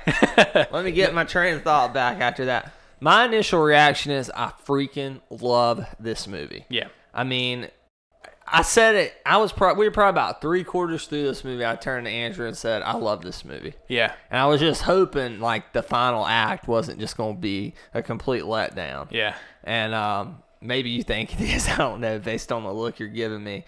I loved it. I thought it was the best third film in a trilogy that I've ever seen. Better than Terminator 3. Yeah. I mean, what's the third Lord of the Rings movies? What is it? Return of the King? I know most people would probably say that.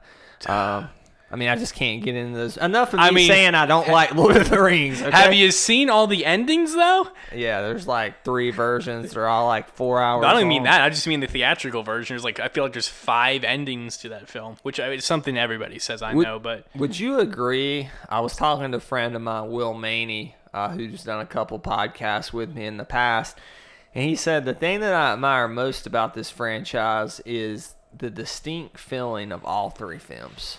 Yeah. I mean, I would say this one has more of a feeling from 2 to 3 than we do from 1 to 2. Yeah. But it does feel like you can feel that time's passed. You can feel that this is a war movie. Well, I would say of these 3 films, one of the better parts of them for me is I feel like you could watch, I wouldn't suggest it, but you could watch this new one having not watched the other 2 and still really enjoy this movie. You'll enjoy it more having seen the other ones. But I feel like each of these movies you could watch and not watch any of the others and really enjoy them almost as much as somebody who's watched the other ones. I agree. Yeah. And that is something that most film series do not offer. No. That, the individuality of a film within a franchise or within a trilogy. Part 2 is almost to be continued, the Dawn of the Planet of the Apes. Because at the end, it's like, no, we're at war now. And, you know what I mean? Like, it definitely opens it up. But, I mean, you could kind of say the first one does that, too. With Caesar leading this ape rebellion. You know what I mean? So. So it does have it feels like a war film to me. Yeah. Which again, it's more like the end of the second one, but I can't really differentiate why the second one feels different. But the second one, it feels like a war film, but it feels like it's like a post-apocalyptic. Yeah. It's almost like it almost feels like frontier humans versus like Native Americans. You know what I mean? It kind of has that kind of feel to it. And this one it's more like just like you said, like a war film, like two able-bodied groups going at it. One connection of this film is I'm gonna spoil the first two Planet of the Apes movies here. When I say the first two Andy Serkis ones, right? Rise and Dawn. Yeah. Koba, he died at the end of the second film. Caesar killed him. Yeah. But Koba is an ape that was experimented on, tormented by humans, never saw the good side of humans, and Caesar has this rule: ape will not kill ape. Yeah. Apes stronger together, right? Yeah. It's a theme throughout the whole branch thing together, hand symbol. A theme that runs throughout all three of these films. Mm-hmm. And the fact that he had to kill Koba haunts him. Yeah. And I found it interesting because you see in the trailers, you see apes helping the humans here. And you're like, wonder why. Yeah. And this is not a big spoiler. They reveal very early on that those were the followers of Koba. Yeah. And they're pretty much getting back at Caesar by helping the humans. They call them donkeys. The humans do. Well, I guess they call those apes that help the humans donkeys. Yeah. It was a little odd, I guess. I wanted to see, I wish it would have been maybe explained a little bit more, because Koba hated the humans. So it's weird that the followers of Koba now work for the humans. I guess it's like the enemy of my enemy is my friend. I know he hated the humans too. I feel like he hated Caesar more. That makes sense for the humans to want to work with these apes. The enemy of my enemy is my friend. But like they were also my enemy, the humans. You know what I mean? They're the ones that really didn't trust it. And it seems like they were almost like super petty, because it's hard to believe that Caesar would not invite these other apes back into the fold. And it seems like they were all gorillas.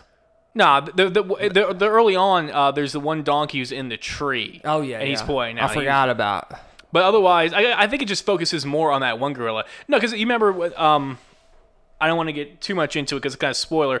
There's a group of them with pails of water. Yeah. Some of the donkeys, and those are definitely not gorillas. Yeah, I remember that now, and we're gonna get in especially to that opening battle scene and spoilers. Andy Serkis. Let's talk about this guy. I mean, he does live action stuff too. He was Ulysses Claw. He's going to be him in Black Panther. He was him in Age of Ultron. Yeah, I forgot about that. But I mean, he's most famously known for playing Gollum, right? Probably the most Lord of the Rings again. Famous mocap performance ever, probably. Yeah. He's also with Snoke and. Oh yeah, he is Snoke. I completely forgot about that. And he's everywhere, man. He's everywhere. I mean, I think that this guy deserves an Oscar nomination. Well, I heard that they were discussing adding like some sort of like motion capture performance category or something. He should be nominated for Best Actor. Yeah. So, I mean, he's doing the voice of Caesar. Yeah. He's doing more than just the voice. Yeah. He's doing the performance. He's doing the whole performance. Yeah. He is Caesar. Yeah, absolutely. I mean, it is just. This is, we always bring up these certain performances of the past decade, and a lot of it's superhero stuff like Heath Ledger Joker, Robert Downey Jr. Iron Man, what have you. And this has been a franchise, and in particular this performance, that, I don't know, sometimes it seems forgotten or gets dropped by the way. It's not as if you're a film aficionados like us, yes, talked about a lot more. But even then, I think it's pretty underrated. Yeah, but the average audience, like, even though these movies do okay, I mean, it's not got too much buzz around this franchise. I think he deserves an Oscar nom. I know that may be outrageous considering this mocap here. Absolutely not, because I mean, if you look at the mocap, it's more involved than it used to be. Yeah, I mean that is him. He's doing the performance for this thing. You know what I mean? Yeah. So. I mean, obviously the greatest mocap actor alive. Like, that's not even debatable. So what'd you think about his foil in this movie? Of course, we'll talk more about this in spoilers, but Woody Harrelson here, who is the Colonel, who is leading I won't get into it too much here, leading a certain group of humans here. Mm-hmm. The humans, they were alluded to in Dawn of the Planet of the Apes. Yeah. They talked about them in Dawn at the end. It's the humans that answered the call of the humans. In Dawn, Up north. right? They mentioned in Dawn of the Planet of the Apes, we've reached a military group and they're coming to aid us, and it's this group. But they're almost a defective military group because they have conflict with the overall. It seems when I say conflict, they seem to be at heads with the U.S. military. I don't think that's too much of a spoiler. Well, I mean, it's very. We don't know what the U.S. Army really looks like. We don't know the status of the government. Exactly. So... I want to go... never mind. I can't say what I was about to say. Okay.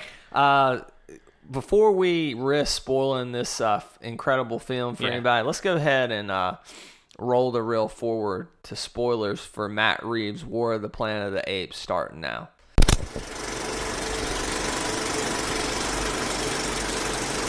Okay, Andrew Stokes. Yeah. Let's just pick up with our Woody Harrelson conversation. Okay. He chews the scenery in this movie. Yeah. Big time. Yeah. Well, you said he was the Caesar's biggest adversary.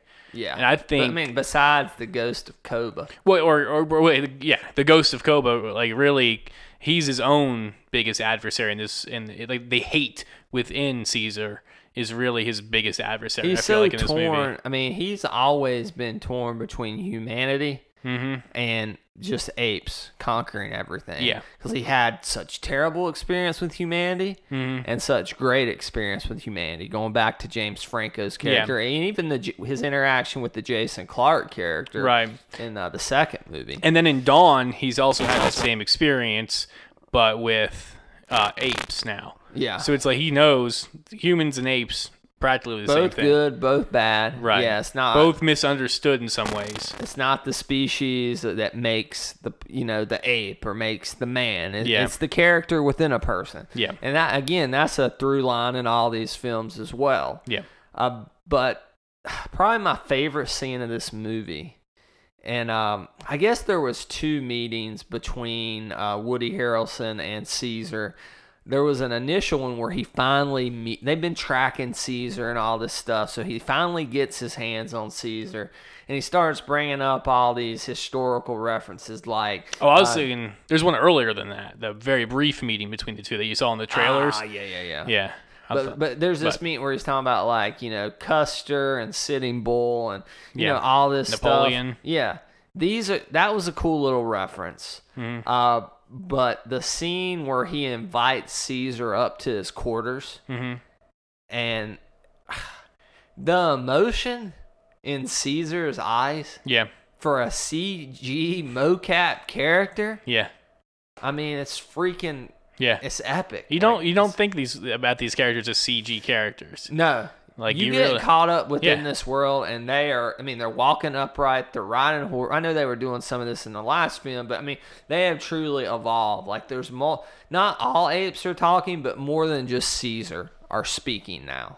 Yeah. Because Maurice is speaking, this new ape they encountered speaking. So there was some speaking in Dawn too. Yeah. Maurice spoke in Dawn as well. But he doesn't speak as much, right? Yeah, I think the only thing I remember Maurice saying was when in Dawn is when the Caesar gets shot. Yeah. He looks at the humans and he says, "Run." I remember that. Oh, and good. Yeah, and I think that's the only thing he says. But Koba talks a little bit as well, and I think a lot of them in general say they yell. They say no and go and stuff like that. Very limited speech. That scene where they meet and they're Woody Harrelson's delivering a lot of exposition here.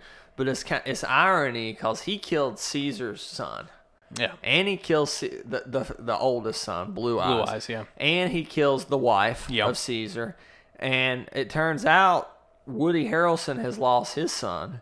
He's killed his own son because this disease has evolved into basically devolving humans. Right, he's kind of sapping the intelligence. Before, in the first one, this virus gave more intelligence. And it killed humans. They got the flu. Yeah. And the survivors, they were genetically immune, is what they say in the second film. Yeah. But here, it's like some are losing the ability to talk, like the main girl who's in this movie. Now, it's worth pointing out, though, that this is a theory.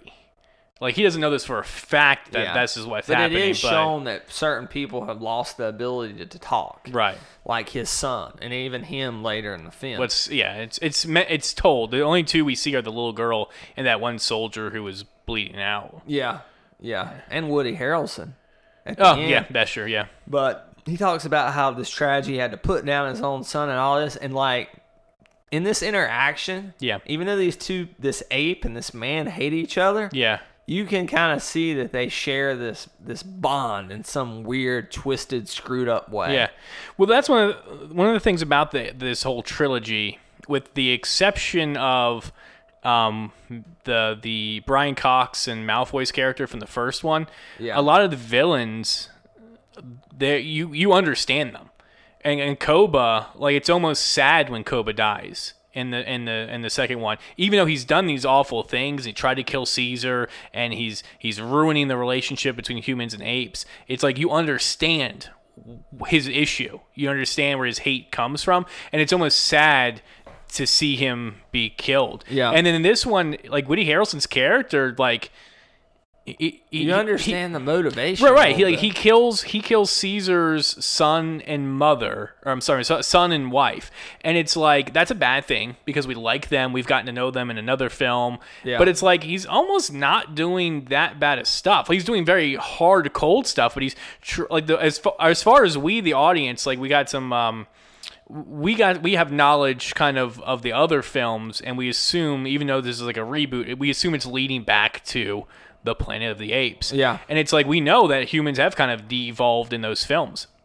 And it's like, so we kind of know, like, oh, we can infer that he is correct, that the virus is now mutated and doing bad things. So it's like, he's quarantining and he had to kill his own son to do it. It's like, he's almost not a bad guy, except for he's turned the apes into slaves and killed these characters we care about. Speaking of bad guy, the movie starts out with maybe besides the climax, probably the most action of the whole film, right? Yeah. You have this attack by the soldiers on an ape complex. Caesar's not there, but he arrives in the aftermath, right? And he spares 4 soldiers. He spares their life, which comes back to bite him in the ass. But here's the thing with that. It from starting out to where Caesar, especially where you see him in the second film with Jason Clarke, but even the beginning of this film where he's sparing people's life, to the point that I won't say he's fallen toward the dark side or anything, but he's kind of embraced hate and revenge so much that he's gonna kill this guy at all costs, even if it costs his life. Woody Harrelson. Yeah, kill Woody Harrelson. Yeah, see, I almost didn't like that, though. I wish, like what? I wish at the very end of the film, when the apes are finally escaping, he let go, and he didn't go after Woody. But he didn't kill him, though. That's important But he was going to. Yeah, so he gets to... go ahead. He didn't kill him, but that's because he almost left him to a worse fate, even though Woody Harrelson winds up killing himself, and he knows he's going to. Yeah. It's like... He finds Woody Harrelson. He's in a drunken stupor. The disease has took hold of him. He cannot speak. We get this very intense scene with Caesar holding the gun to his head. Yeah. And again, he lets him face a far worser fate than death. He commits suicide. Right. So it's like, it almost is like he kind of got his revenge. Yeah. You know what I mean? And I almost kind of wish he had let go of that, because it got him in so much trouble in this film. It put, like... Everything he's built up to this point, it put all of that at jeopardy, and he still went after him again at the end. You know what I mean? And I almost kind of wish he didn't. And we just saw Woody Harrelson, like, we, the audience, have this closure that we know Woody Harrelson succumbed to this fate and wound up killing himself, but that Caesar it was something he left open You know what I mean? And you can look at it that way. I completely understand your point. I understand the whole thought process between leaving him to this worse fate than death, and he was probably going to commit suicide anyway. Right. But Caesar still wanted that satisfaction to kill him. He did. You could see it in his eyes, but he didn't do it. He didn't do it. Yeah. So, I mean... He did and he did. He was going to. But he found out Woody Harrelson's So if basically Woody already Harrelson's in there, let's say he's just drunk, okay? He's not, like, have this disease wreaking havoc on him. Yeah. Do you think he kills him? Yeah, absolutely. Okay. I think so. I don't know if he does. I don't know. And that's just, and I completely understand your point of view. Yeah. But that's just based on me wanting to believe that Caesar didn't fall that far. Yeah. Even though I guess everything in this film indicates that he probably did. Yeah. Or he did. But I don't know. Well, we That's also glass half full. But speaking of, he let that soldier go. Typical kind of Caesar at the beginning of the film. Yeah. And near the end of this film, that soldier, you think, okay, the soldier is gonna like help him or something. Maybe that soldier is gonna kill him. Yeah. That soldier comes back and he's gonna kill Caesar. Yeah. And it's until like the donkey gorilla the helps donkey him out. Yeah, there. the donkey has to help him out, and it's like, wow, like this guy was really just gonna kill him. And I guess he kind of did at the end. I mean, it's so weird the type of authoritarian style regime that Woody Harrelson has. They seem like a rogue government group that's very nationalistic, but they have the American flag. Then they have like their logo, The Alpha Omega on there. They're like a cult. Spray painted on the American They're like flag. a cult. He's quotes scripture a couple times. And he has the Alpha Omega that they branded onto their soldiers. They branded onto the donkeys. Yeah. He wears a cross, I believe. He definitely has a cross in his quarters, in his private area.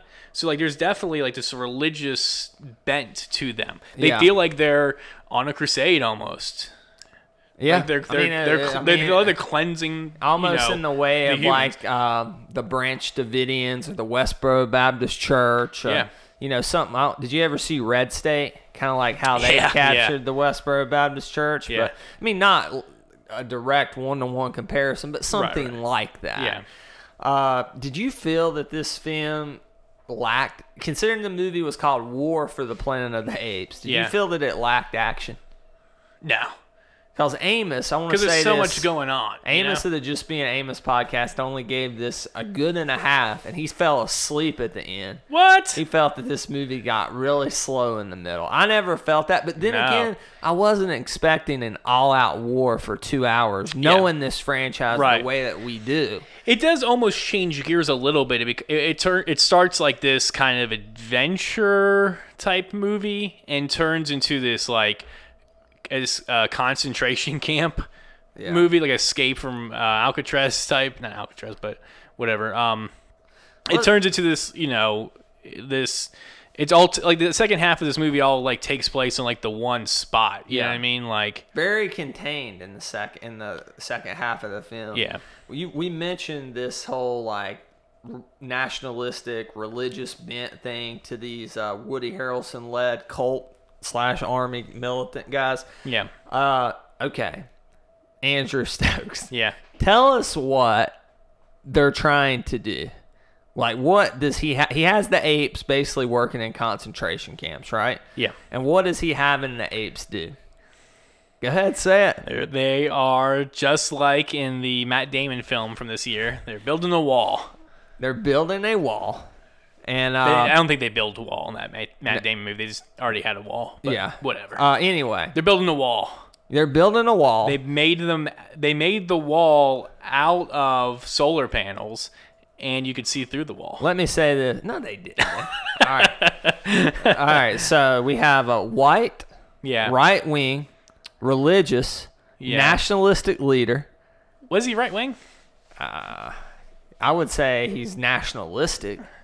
I guess which tends to be right wing. I guess he's kind of right wing. Yeah, leaning right. Let's just say that. I suppose.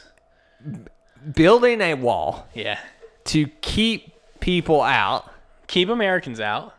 Which they are Americans, but they're defective, right? We mentioned that. And apparently they have intel. They know, because he reveals it to Caesar in that convo. Yeah. That they know that the U.S. military is on their way. Yeah.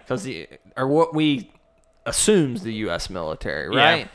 And or another military branch, An another official group. branch, right? Maybe an official branch, maybe Okay. another. Who knows? Yeah. We'll probably never The know. governor's leading them.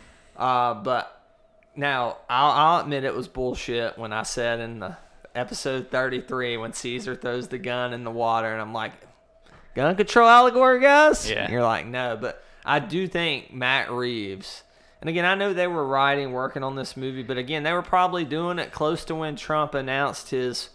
I think there are political allegories here. Do with them what you will. You don't have. It's almost kind of like with the Vulture in Spider-Man, that whole the Forgotten Man. Yeah. If it's there and you want to see it, you'll see it, especially if you think politically. I don't know if it's in your face. I think this is more in your face politically than the Vulture was. The weird thing is, it's just weird that they have them building a wall, I guess.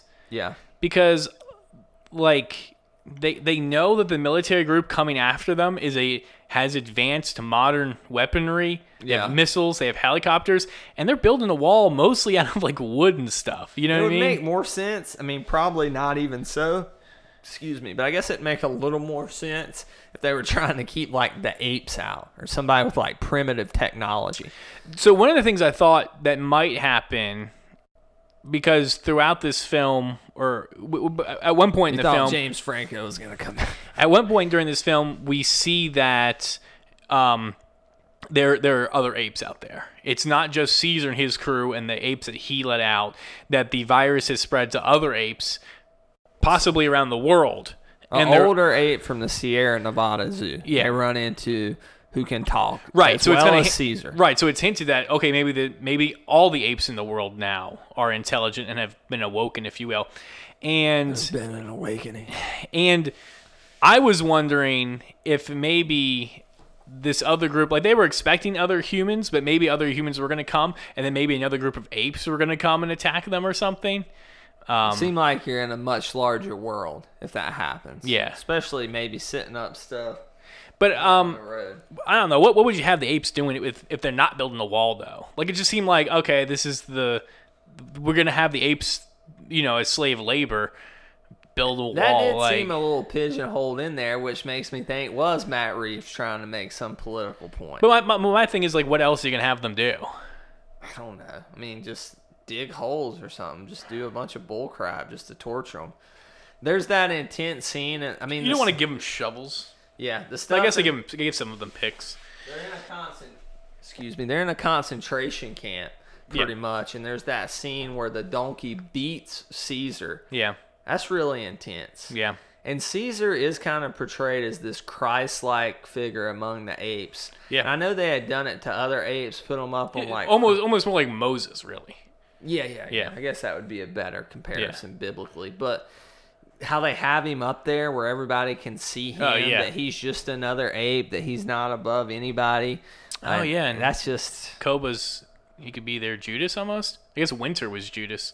Yeah, Winter was Judas, and this one was the white ape that betrayed him. I was so disappointed because when they showed this white ape at the beginning of the film, I'm like, this is going to be my favorite ape now. Like, I just loved to look at it. He was cool and they called him Winter, and it's like, and then the way Winter is killed, it's like, wow. That was intense. Caesar chokes him out. Suffocates him to death. And see, this is only, at least for my money, my knowledge anyway, the second ape besides Koba that Caesar's killed, right? That we know of, yeah. I mean, maybe some other stuff happened off screen. How long do you think this war's been going on for? Did it say? It said 2 years since the last film. I love how they opened this film with almost like a Star Wars like crawl. But it wasn't a crawl. I mean, it wasn't a crawl at all, yeah. But, it had a description of the last two films, and it had, like, their title, the key word in their title, like, Rise. Yeah, and then Dawn. Bold, and then it turned red. War. And then it just faded to War, red. And that was for just words on a screen. Yeah. Kind of felt like what we were going into. Yeah. That was intense. Yeah. Now, it seems like you have a little problem, maybe more so than I do, with the third act of this film. Is that true? Am I right in thinking that? Not really. Okay. I was just making faces at you the whole time. I like the third act just fine in this movie. Yeah, I thought the movie's pretty solid from start to finish. It is interesting, though, when the other group shows up And they pretty much, with the help of humans, Caesar, the other human military group, I'm assuming is the U.S. Army, but that's a broad leap on my part. I'm not sure that term means anything anymore at this point. Yeah. Yeah. So anyway, with the help of Caesar blowing that gas tank, Woody Harrelson's been dead a little bit at this point. So you have the fight between two military groups, the Harrelson group and the other groups who is in all white. Then you have the apes trying to escape, right? Great Escape. The Great Escape. And then to add on that, there's an avalanche that starts to fall. Yeah. So you have Mother Nature playing in the mix too. I love how this took place in what I'm assuming is the Sierra Nevada mountains, same place where, because we're in California. Yeah. Same place where the Donner Party, all that stuff took place with the cannibalism and whatnot. Anyway, whenever Caesar's standing there, and he sees, okay, I've beaten the Woody Harrelson section. They're done for here. Yeah. He's almost happy to see the other group, but then they all turn their guns toward him. Yeah. And you're like, oh my, are they just going to slaughter this dude? Is this how Caesar's going to go out? Yeah. And the avalanche comes, and he doesn't get to safety, but he escapes for the time being. Yeah.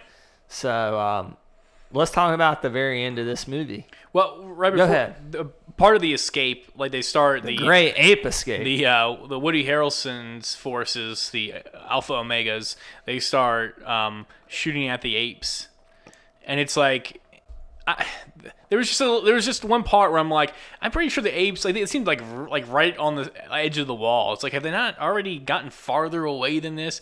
There was just one little weird part where it's like they seem very close to this wall. Yeah, and they seem like they seem like they're still going when they should have already moved some. Yeah. So, but whatever. All right, so Just a little Caesar nitpick. gets them to the promised land, to the desert, whatever. Israel, yeah. Yeah.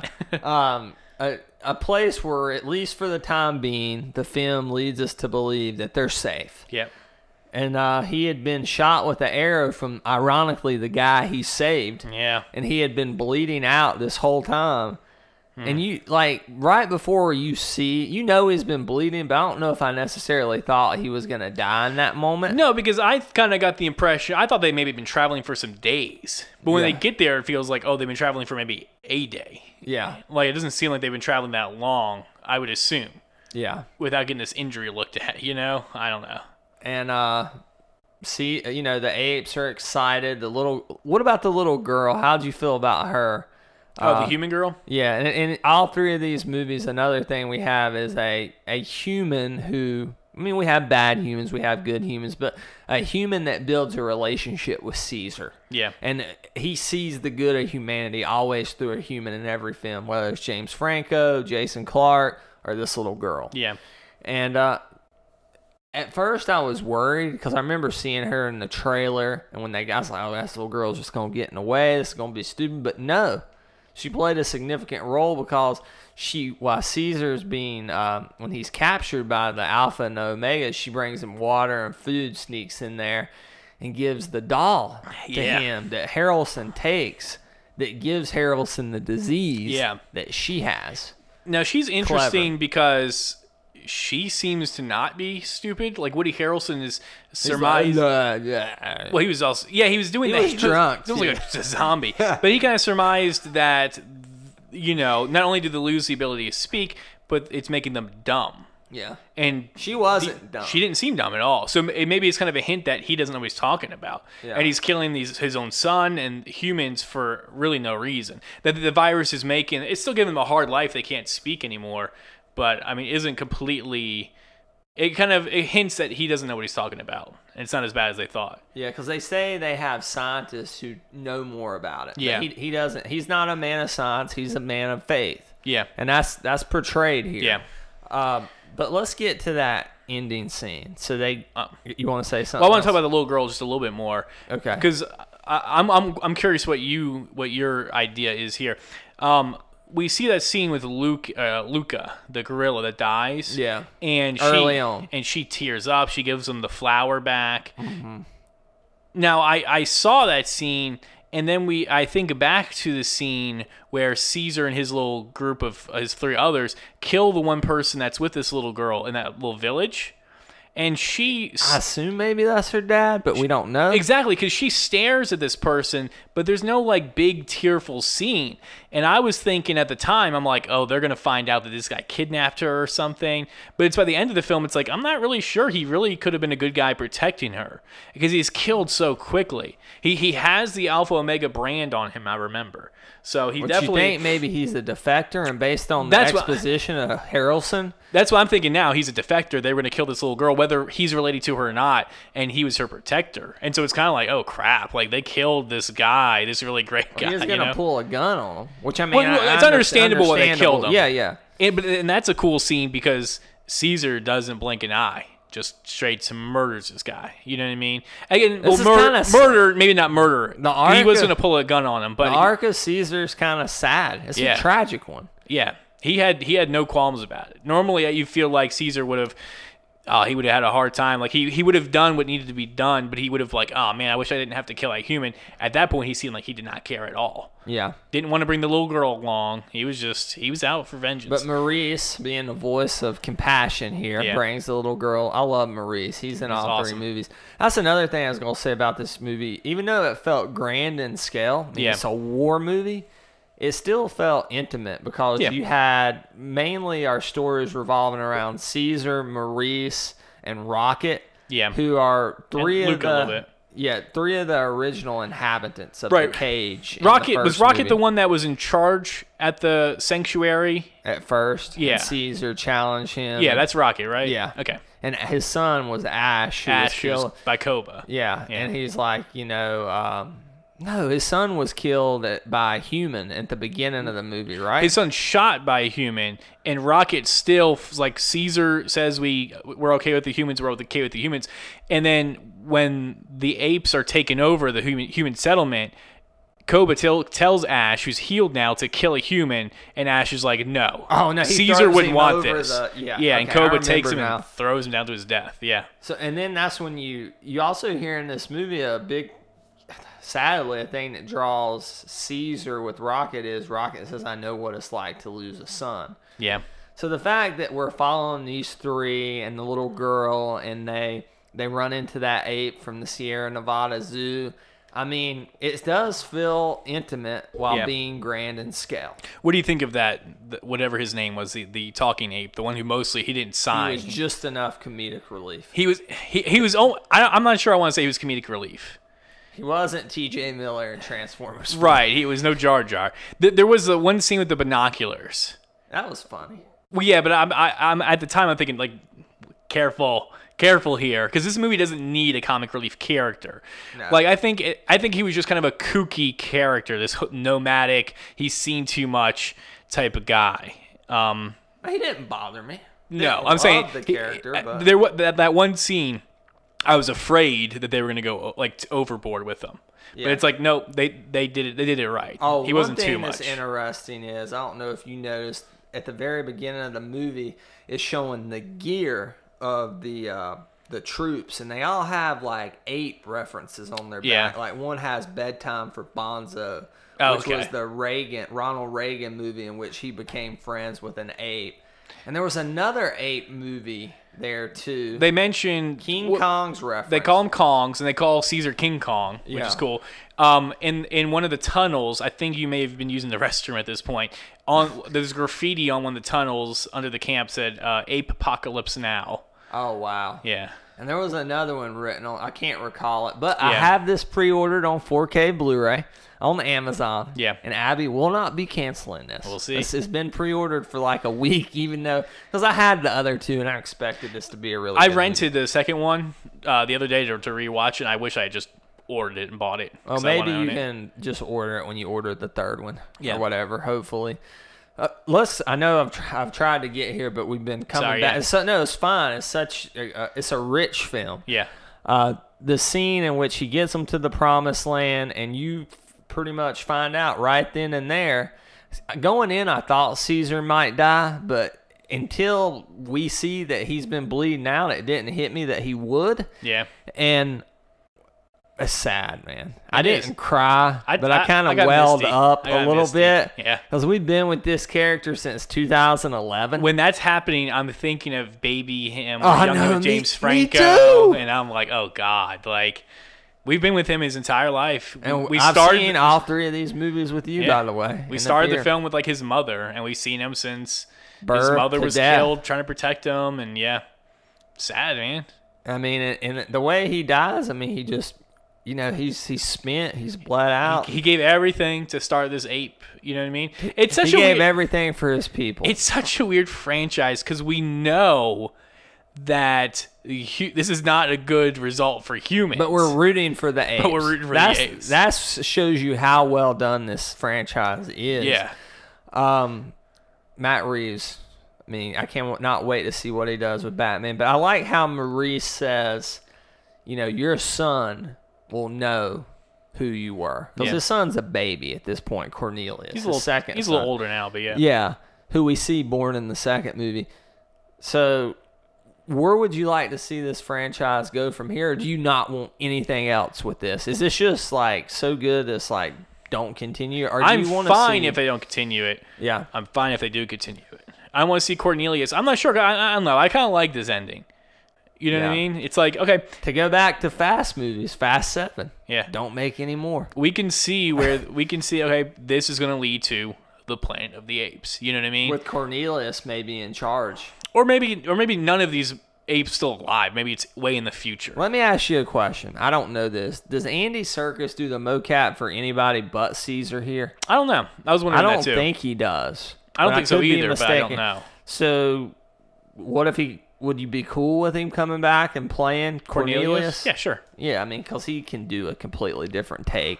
One thing I wonder throughout this franchise, I wondered a little bit in the second one, and definitely in this one, is these apes are super intelligent people.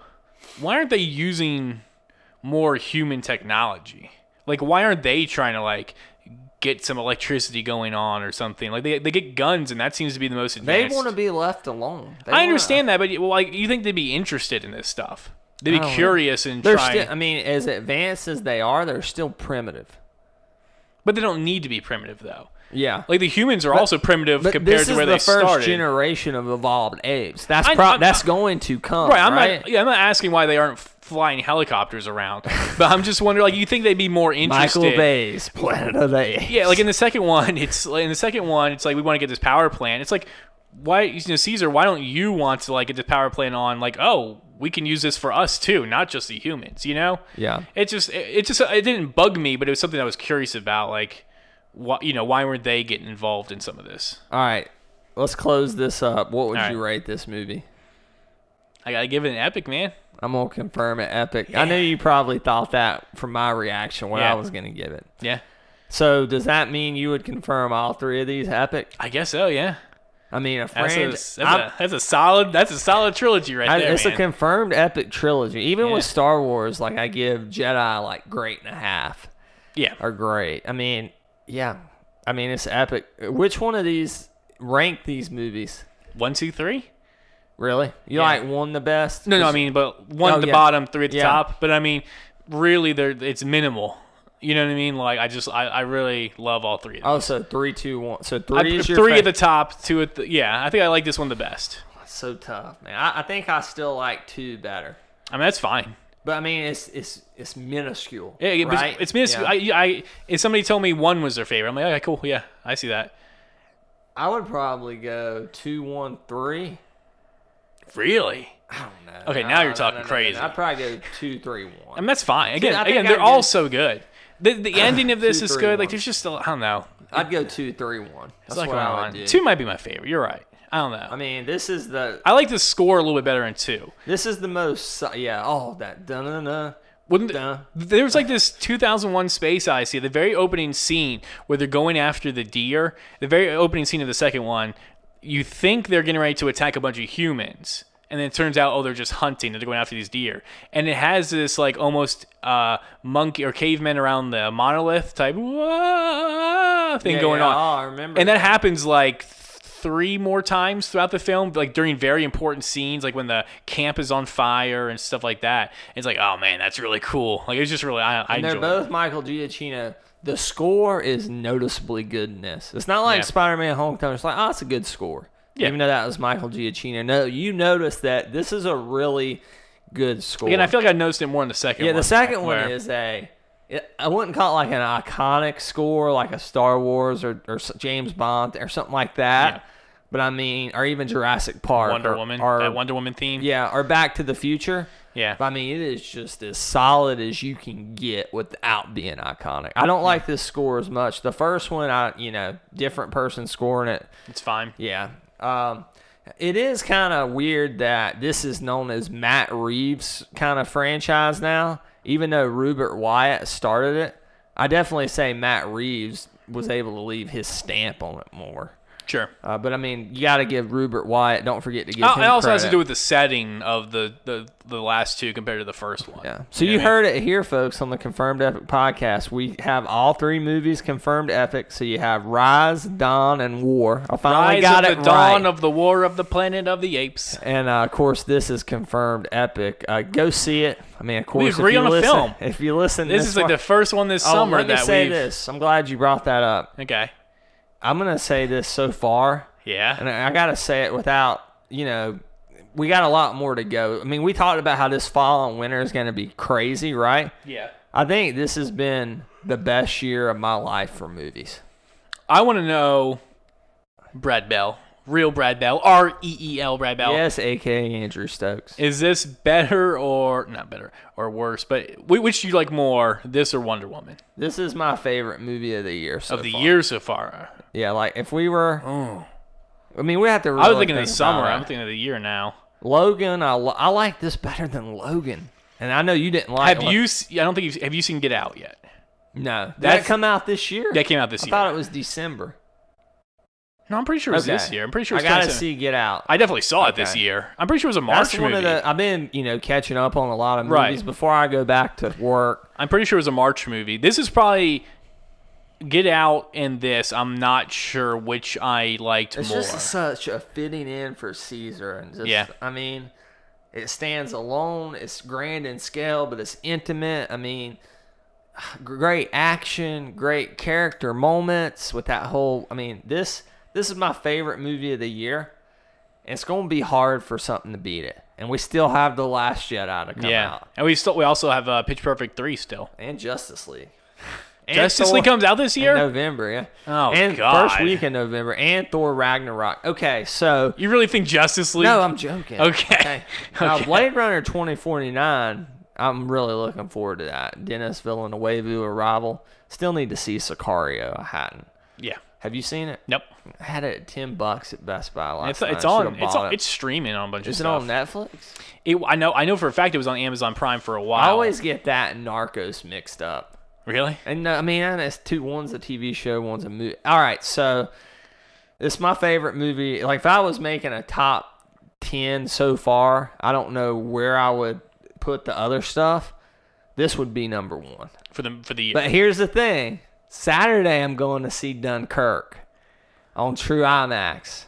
And people are saying it's a masterpiece as well. But people were calling it, I mean, I throw the word masterpiece around all the time, okay? Yeah. But you called your bagel this afternoon a masterpiece. But people, hey, you don't eat bread for 2.5 days, and it tastes like a masterpiece to you, okay? I mean, you don't hear like these sites like Slash Film and CBR and whatnot, Cinema Blend, FirstShowing.net throw around masterpiece a lot. Yeah. But they've said that for this and Dunkirk. Although I've heard Dunkirk is a lot of people's like least favorite Christopher Nolan movie. And it's only an hour. But it's still a masterpiece? It's only an hour and 50 minutes. Yeah. I don't know. I'm really interested. I'm excited. I'm going in True IMAX, which brings me to a final question here. Yes.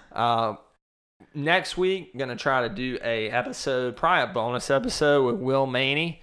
Reviewing Dunkirk. He's a big Nolan fan. He's driving all the way from Asheville to go see this with Evan and I. Okay. Tried to get you to go, but you got some stuff going on. I was going to go on dog sitting, and I have work that day as well, so I didn't want to leave the dog locked up all day. All right, tentatively. Yeah. What do you want to do for episode 70, Andrew? Of course, that's not including bonuses. We're over 70. Sure. Are we going to shoot for Baby Driver? If we can find a showing. I mean, I was thinking about still trying to see Dunkirk at some point, but yeah. But you're already doing that. So maybe Baby Driver or maybe one of our discussion episodes. Yeah. So we'll let you decide. Not really. No, we won't. Next Thursday. Our T-shirt review podcast. Next Thursday will either probably be Baby Driver or a discussion. I don't think we'll do 80s icons just because I don't think Jerry's available, and I don't want to do that without Jerry. Yeah, so we'll just never do it. No, we are. My goal is to get that done now by the end of the year. 80s or the whole thing? The whole thing. Yeah, exactly. You All want right, to do the whole Andrew thing. Stokes, here's the problem. Yeah. You and I, this is high quality podcasting as we're planning out our production on the air. We really need to sit down before summer's out. That's what we're doing. And pencil in from now to the end of the year. All right, these are the movies we're absolutely reviewing as soon as possible, right? Right. Along with finishing the Icon series, because I'm going back to work. And I get busier. It's football season, too. Yeah. I promise I'm going to keep with the podcast. Don't make promises you can't keep. All right, but no, what I'm worried about is I'm starting my national board certification this year, and that's going to keep me. I'm nationally bored just hearing about it. It's going to be something else, let me tell you. But I'm going to be busy with that. But, I mean, I don't think I'm going to be – I should – in the fall, it may go back to maybe 2 episodes a month. I'll just start doing it by myself.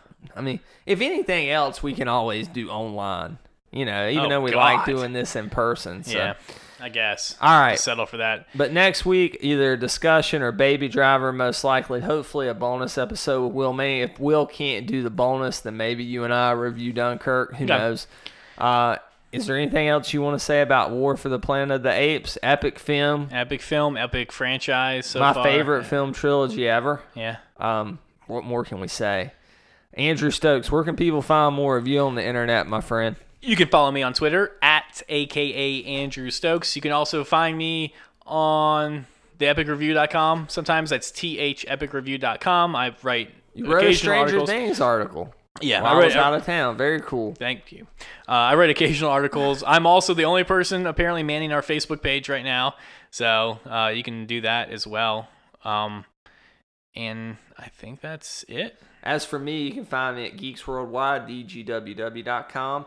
Go to YouTube, find us, search Confirmed Epic Podcast. You'll find most all of our episodes on there. I'm working on getting that back catalog updated this summer. Of course, you can find me at the Epic Review, thepicreview.com. Check out the Technodrome Tales podcast on iTunes, starring myself and Jerry Reed, along with Kendall Hallman, my favorite Ohio State Buckeye, the only Ohio State Buckeye I like, on Technodrome Tales podcast. That's a 1987 TMNT rewatch podcast. Go buy a shirt. tpublic.com/user/TheRealBradBell. Andrew, that's REEL Brad Bell. Andrew Stokes is wearing his TH Epic Review shirt. Now it's comfortable, right? Super comfortable. Yeah. Also, as always, you can find all of our content. You can find me. You can reach out to me, as many have. Go to Twitter and search for The Real Brad Bell, TheREEL Brad Bell. And from high above the trench-filled treetops of the Hollywood foothills of North Carolina, we are out. That's all I have to say about that.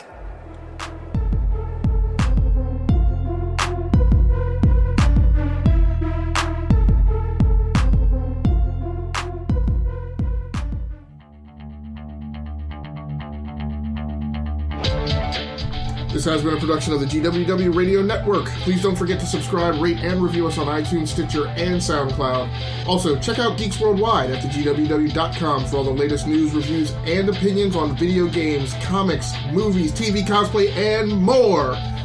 Geeks Assemble!